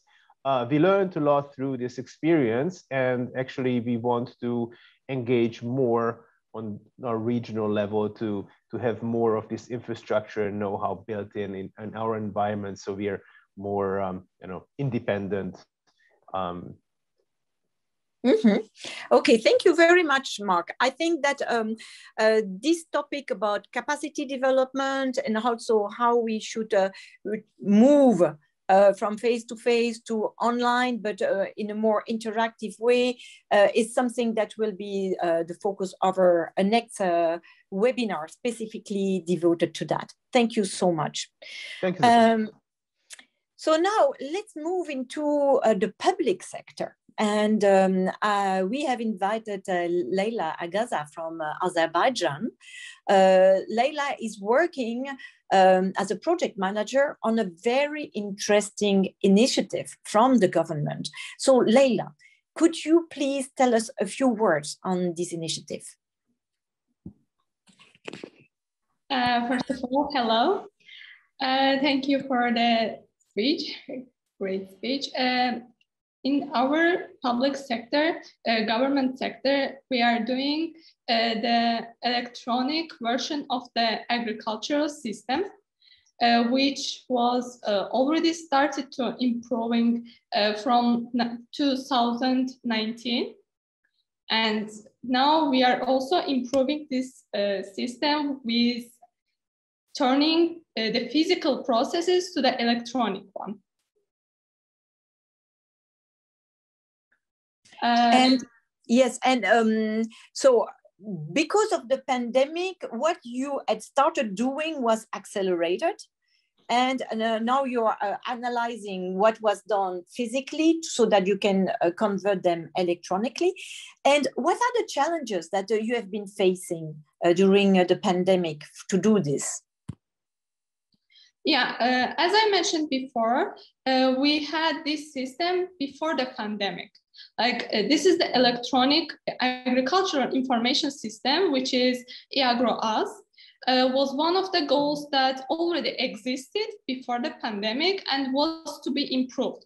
In other words, even before the pandemic, farmers could easily apply for the subsidies, and we could carry out the processes through the system without physical contact.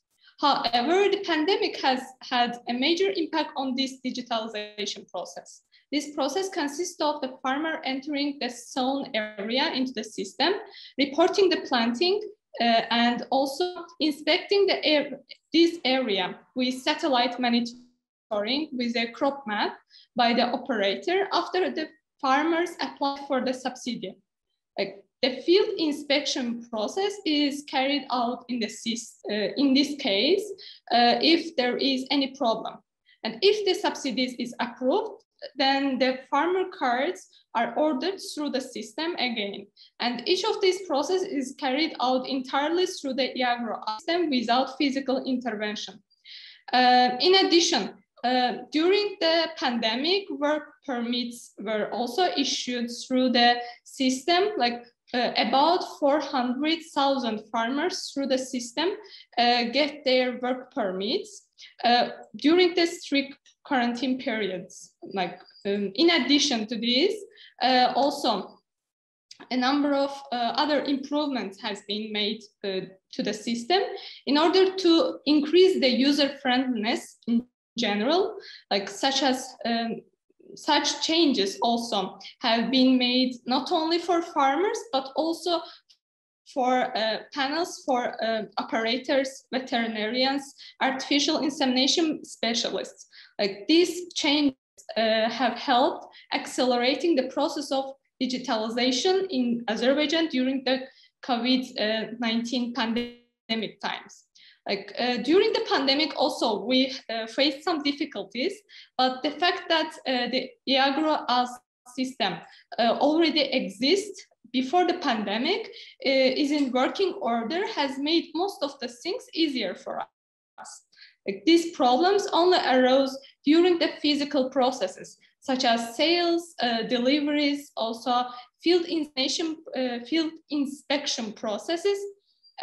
Like I would like to also briefly inform you that access to the e-agro system is carried out with Asan login, in which case the user must have registered in the Asan login system before entering the e-agro system. During the pandemic, farmers who were not registered in the Asan login system had some problems connecting to the e-agro. This process also was organized by mobile buses of Asan service.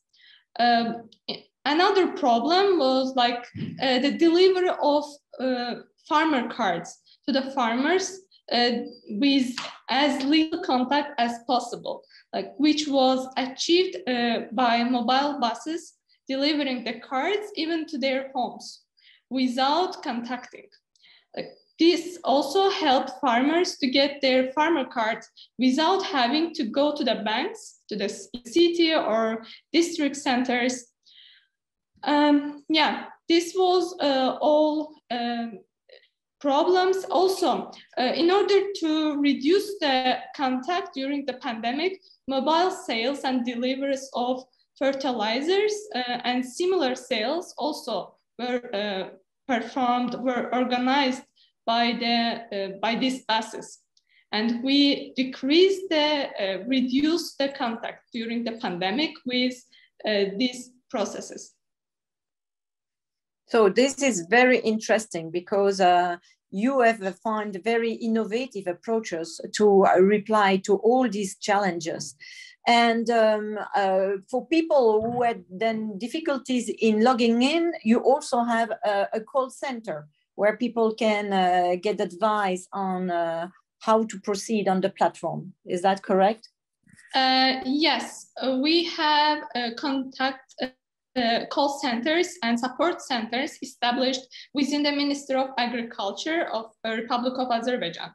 They try to help solve problems and answer questions that users face both before pandemic and during the pandemic.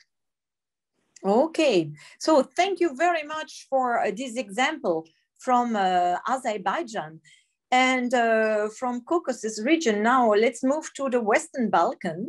And we are now welcoming Vico Grujica, who is a professor at the University of Sarajevo. Vico is also working with FAO on the preparation of the digital agriculture strategy for the country. And Vico is really traveling everywhere in Bosnia-Herzegovina, and he is really the specialist on digitalization in agriculture.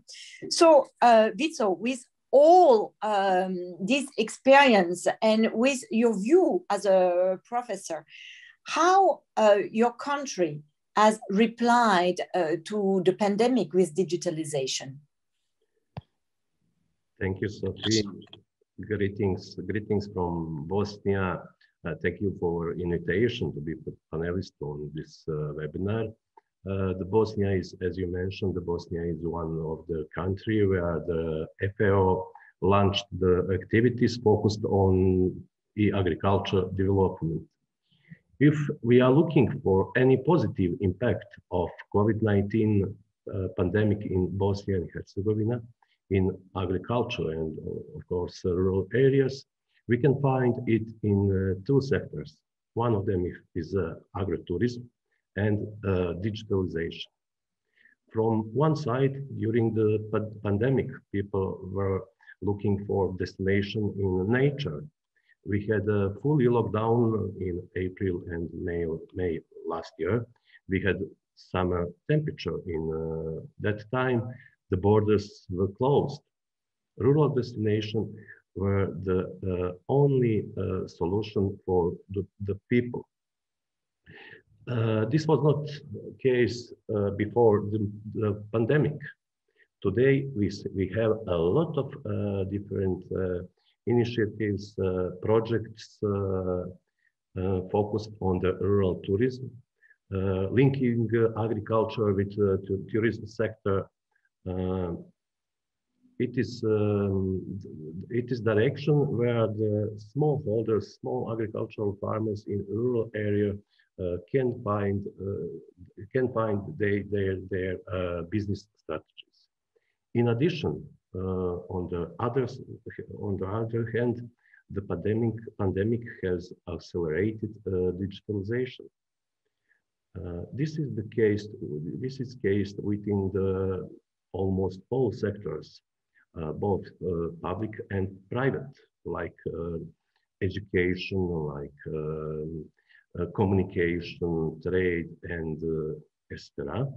The phrase "work from home" was introduced in Bosnia and Herzegovina just last year.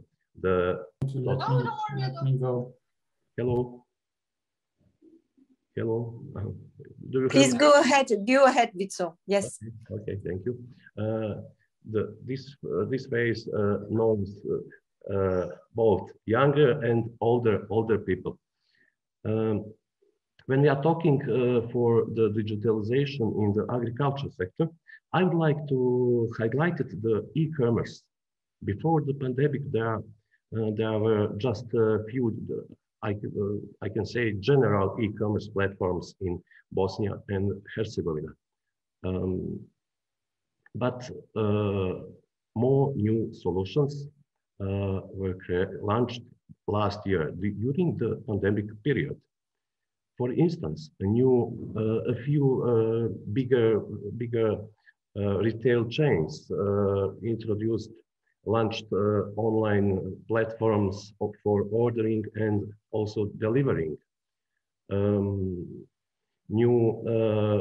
are a few new specialized online platforms for the agricultural products and also foodstuffs.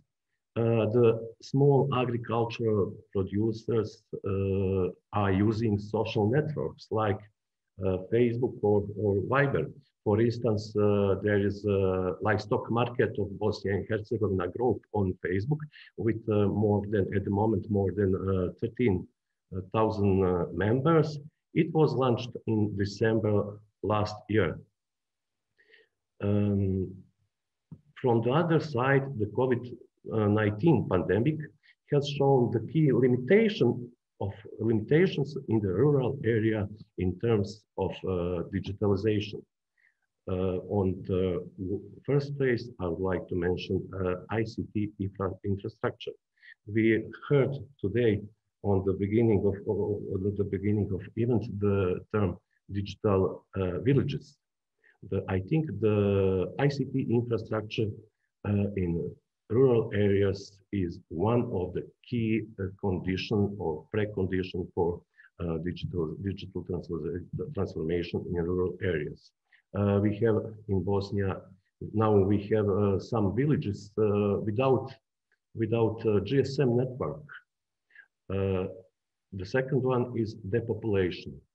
Young people moving to the cities. We know for diversification in rural area, including agritourism, and for digital transformation, the key people is young people. But we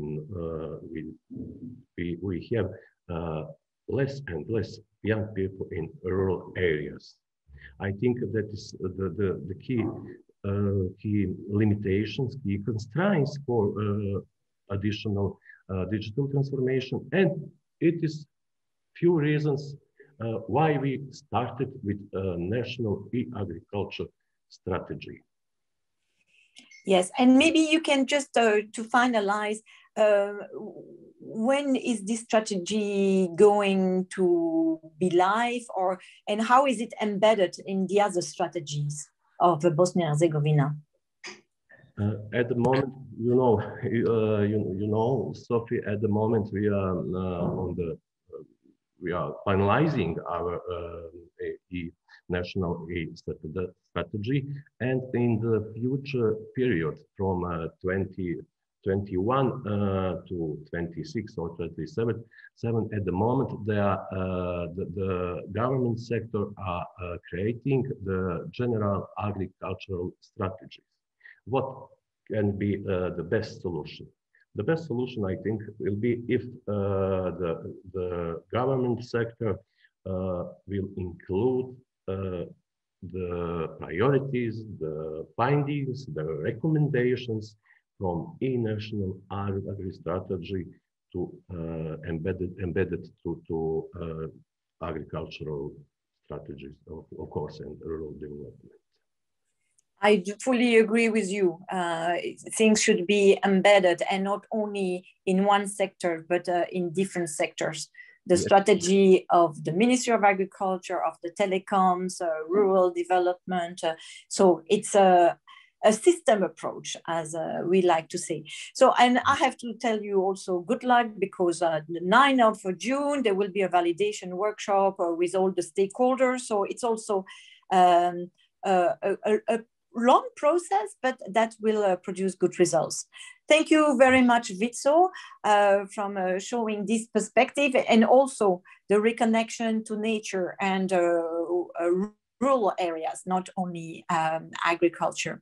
Now, my last speaker is from the private sector.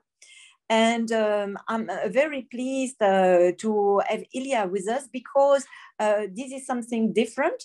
It is artificial intelligence, and it's to see what does artificial intelligence do for us in the agriculture sector, and how the private sector and artificial intelligence was a reply to COVID-19 pandemic. Ilya, the floor is yours. Okay, thank you, Sophie. I'm happy to represent here a company which started 25 years ago, research and development in computer vision and cognitive technologies. Our company 2 years ago launched AgroPilot.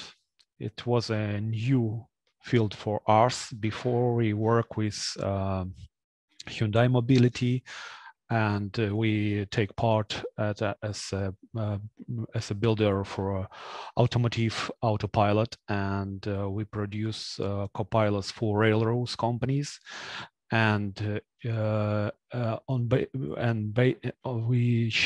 we based on these solutions, we built inexpensive and user-friendly device for agriculture. Today, we have 1,000 AgroPilot in use in Russia, in the European Union, North and South America. As a transfer technology to agrotech, it was a very interesting situation when what we have seen during the pandemic. The first one is a critical situation with seasonal workers, and as a result, huge demand on automatization in agriculture. The second one is a big problem with components. Even our company feels that, but fortunately we found partners in Germany, in Eastern Europe, and now we can produce our AgriPilot as an international device. What AgriPilot can how AgriPilot can help with situation in a pandemic. The first one, it's increase daily output and reduce labor cost. Modern combine harvester is bigger than the house where my grandmother was born 100 years ago. It's expensive and difficult to manage asset. In reality, our solution, AgriPilot, can help farmers, even that haven't any experience with harvesters, to manage it and use it. And it's like a transfer technology from other sector, like a automatic speed shift for auto industry. Yeah, it's create a new mobility. Same AgriPilot create a new possibility, new opportunity for farmers. As Sophie said before, a lot of landlords in the European Union have a small plot of land, and for this farmers doesn't economic sense to buy expensive, big but highly efficient equipment. As a result, AgriPilot gives possibility to share this technique between the farmers, and we in reality can use sharing model and sharing economy, and even for 1 or 2 days use, farmer can use it with AgriPilot. The next one, the main difference between our solution and well-known solution from which based on GPS, AgriPilot use computer vision for recognition obstacles, people, animals, and other techniques on the field. As a result, we increase safety in agri sector, we increase productivity, and we reduce fuel consumption and reduce a footprint, carbon footprint. And of course, it's a good impact to sustainable development. I hope that the FAO will be our provider with our solution. And of course, I call all people who are interested for use that to cooperation, to contact. I will put a link to our full presentation to the chat. And thank you very much to invite us to this very interesting meeting. Just to see, but the pandemic for you then was, for your business, was just confirmation that you should continue, and this has increased demand? Yeah. Pandemic showed us that we are on the right way. Okay, because you are replying to specific needs that are there. So with this presentation, we are looking from small to bigger farmers, from private sector to public sector, to research, to actually academia, but also the different varieties of how the digital technologies can be applied. I will just do my summary of the panel in my closing words. So I will give the floor now to Victor, maybe to summarize the main points of the webinar. And I will complement you just after that. The floor is yours, Victor. Great, Sophie. What a great session, I must say. It's really, when we were planning, we were trying to this event, we were trying to cover as many factors as possible, and I think we have succeeded in a certain way, because what we had heard from this was not only versatile and diverse impact of COVID on agriculture in different sectors, but also by different types of responses. We have heard about connectivity as a very important prerequisite of digitalization, and may bring in those digital technologies from public sector and from the private sector. And not only connectivity itself, but later we have heard many examples of making that connectivity meaningful, coming from different regions, different parts of our region, Rio region, European Union examples, and including other multiple examples from Central Asia, from Caucasus, from Balkans.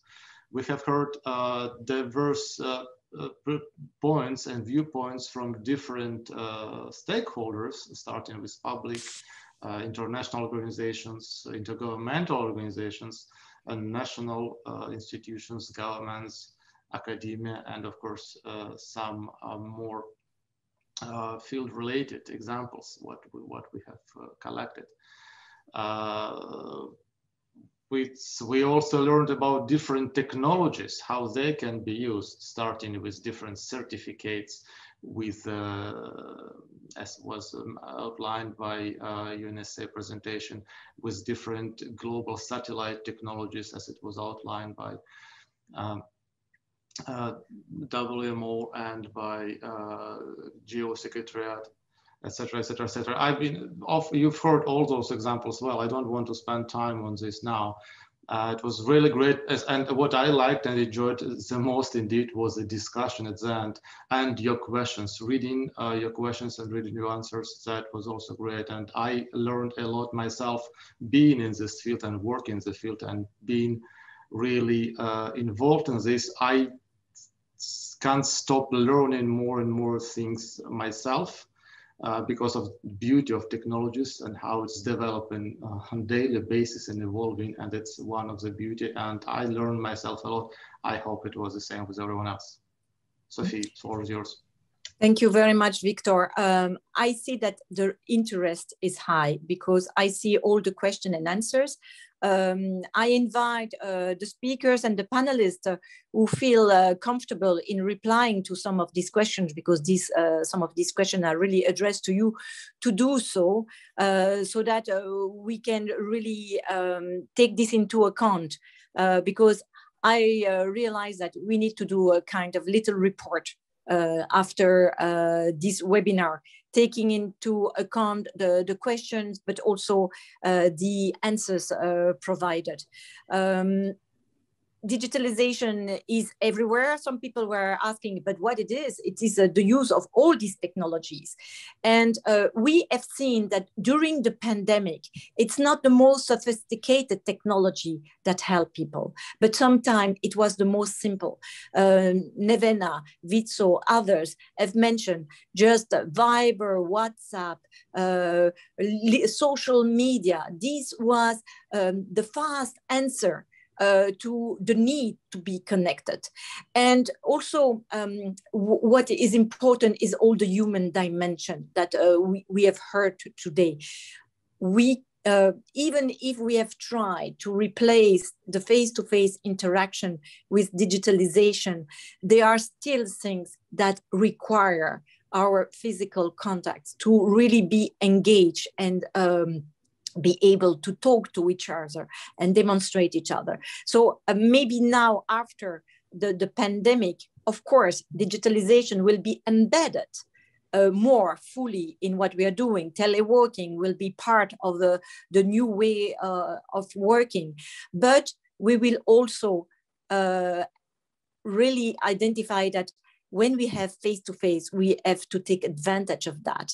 that they are important. There are things that we don't need to do face-to-face, but we can then value and really share this important moment.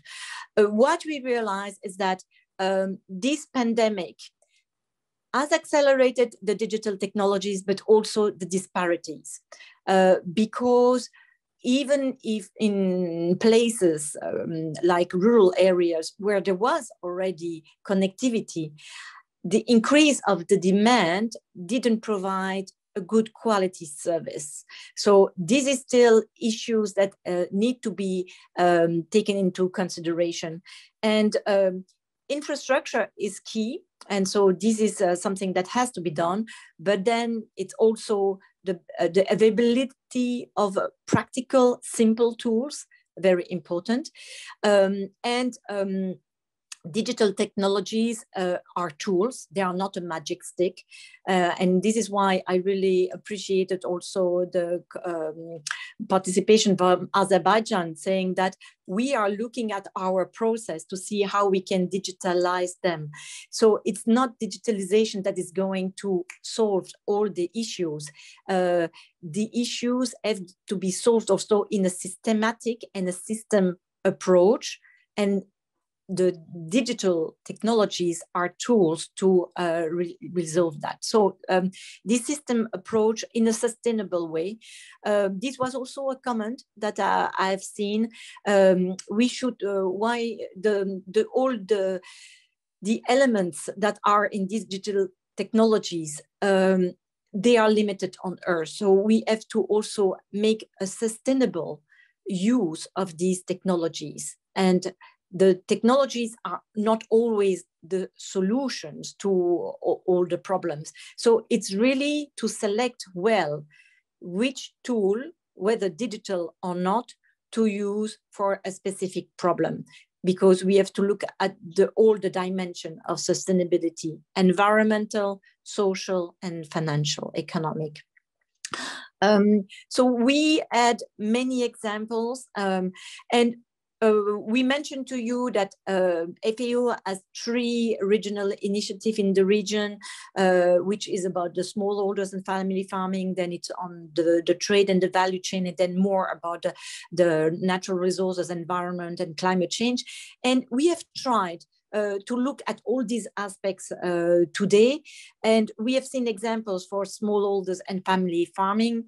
And Nevena, I think, will also publish soon a document about really the learnings and the learnings on digitalization in extension. We have seen what are the platforms that can be done. I had question about, do you have a regional platform? There are plenty of different platforms, and you have to find the platforms that fit your needs, depending who you are. For farmers platform, this is more at the national level.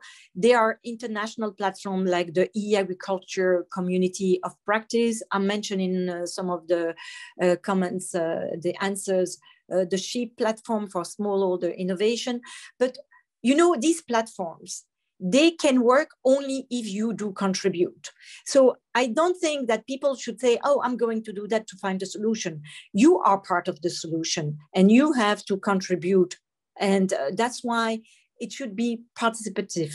And so this is also an invitation to really get engaged in these platforms. We have seen that artificial intelligence can be a reply. And one of the things I heard also is the importance of sharing machinery. It's not only in an individual use, it's collective use.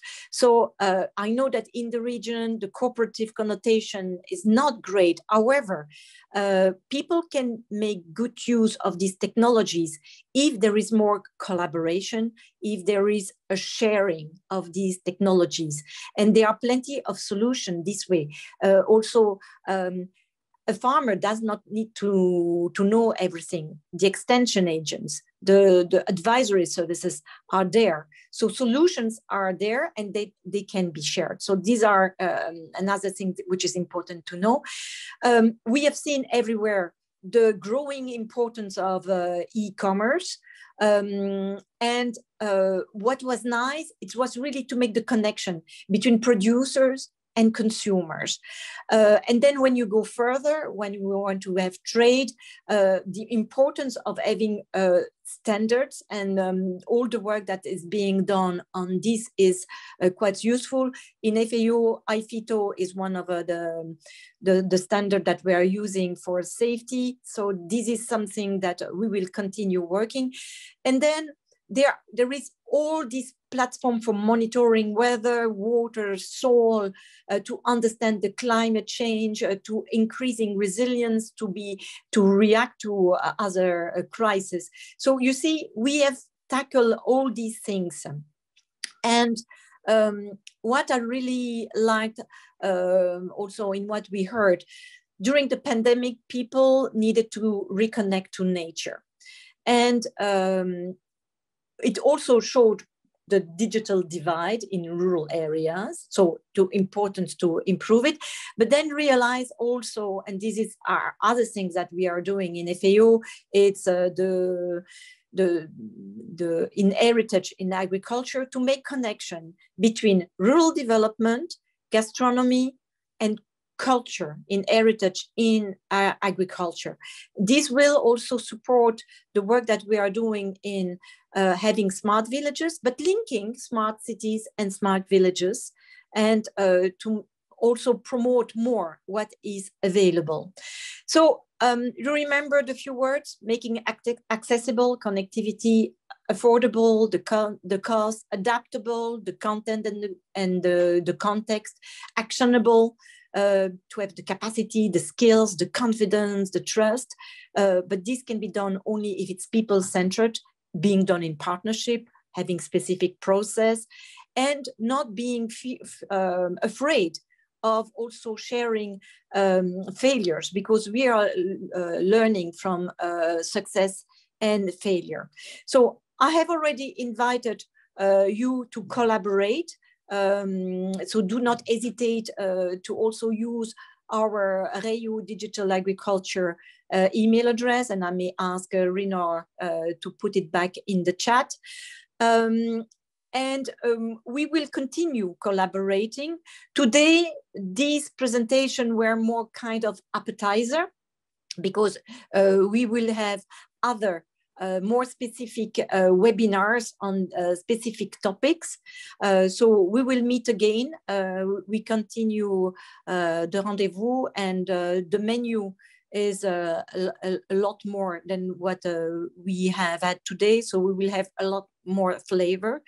I would like also to say that with ITU, we have done this call on good practices on the digital excellence in agriculture.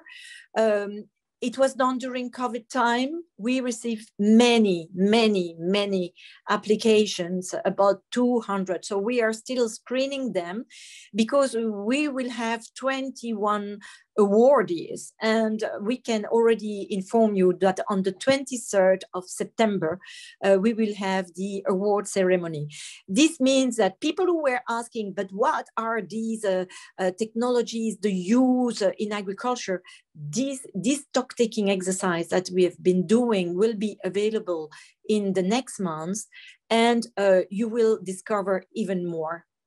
So I need to thank you all for having participated, all the participants that have been with us today, but also the speakers, the panelists, the interpreters, the colleagues behind the screens, because to do this event, it requires many people.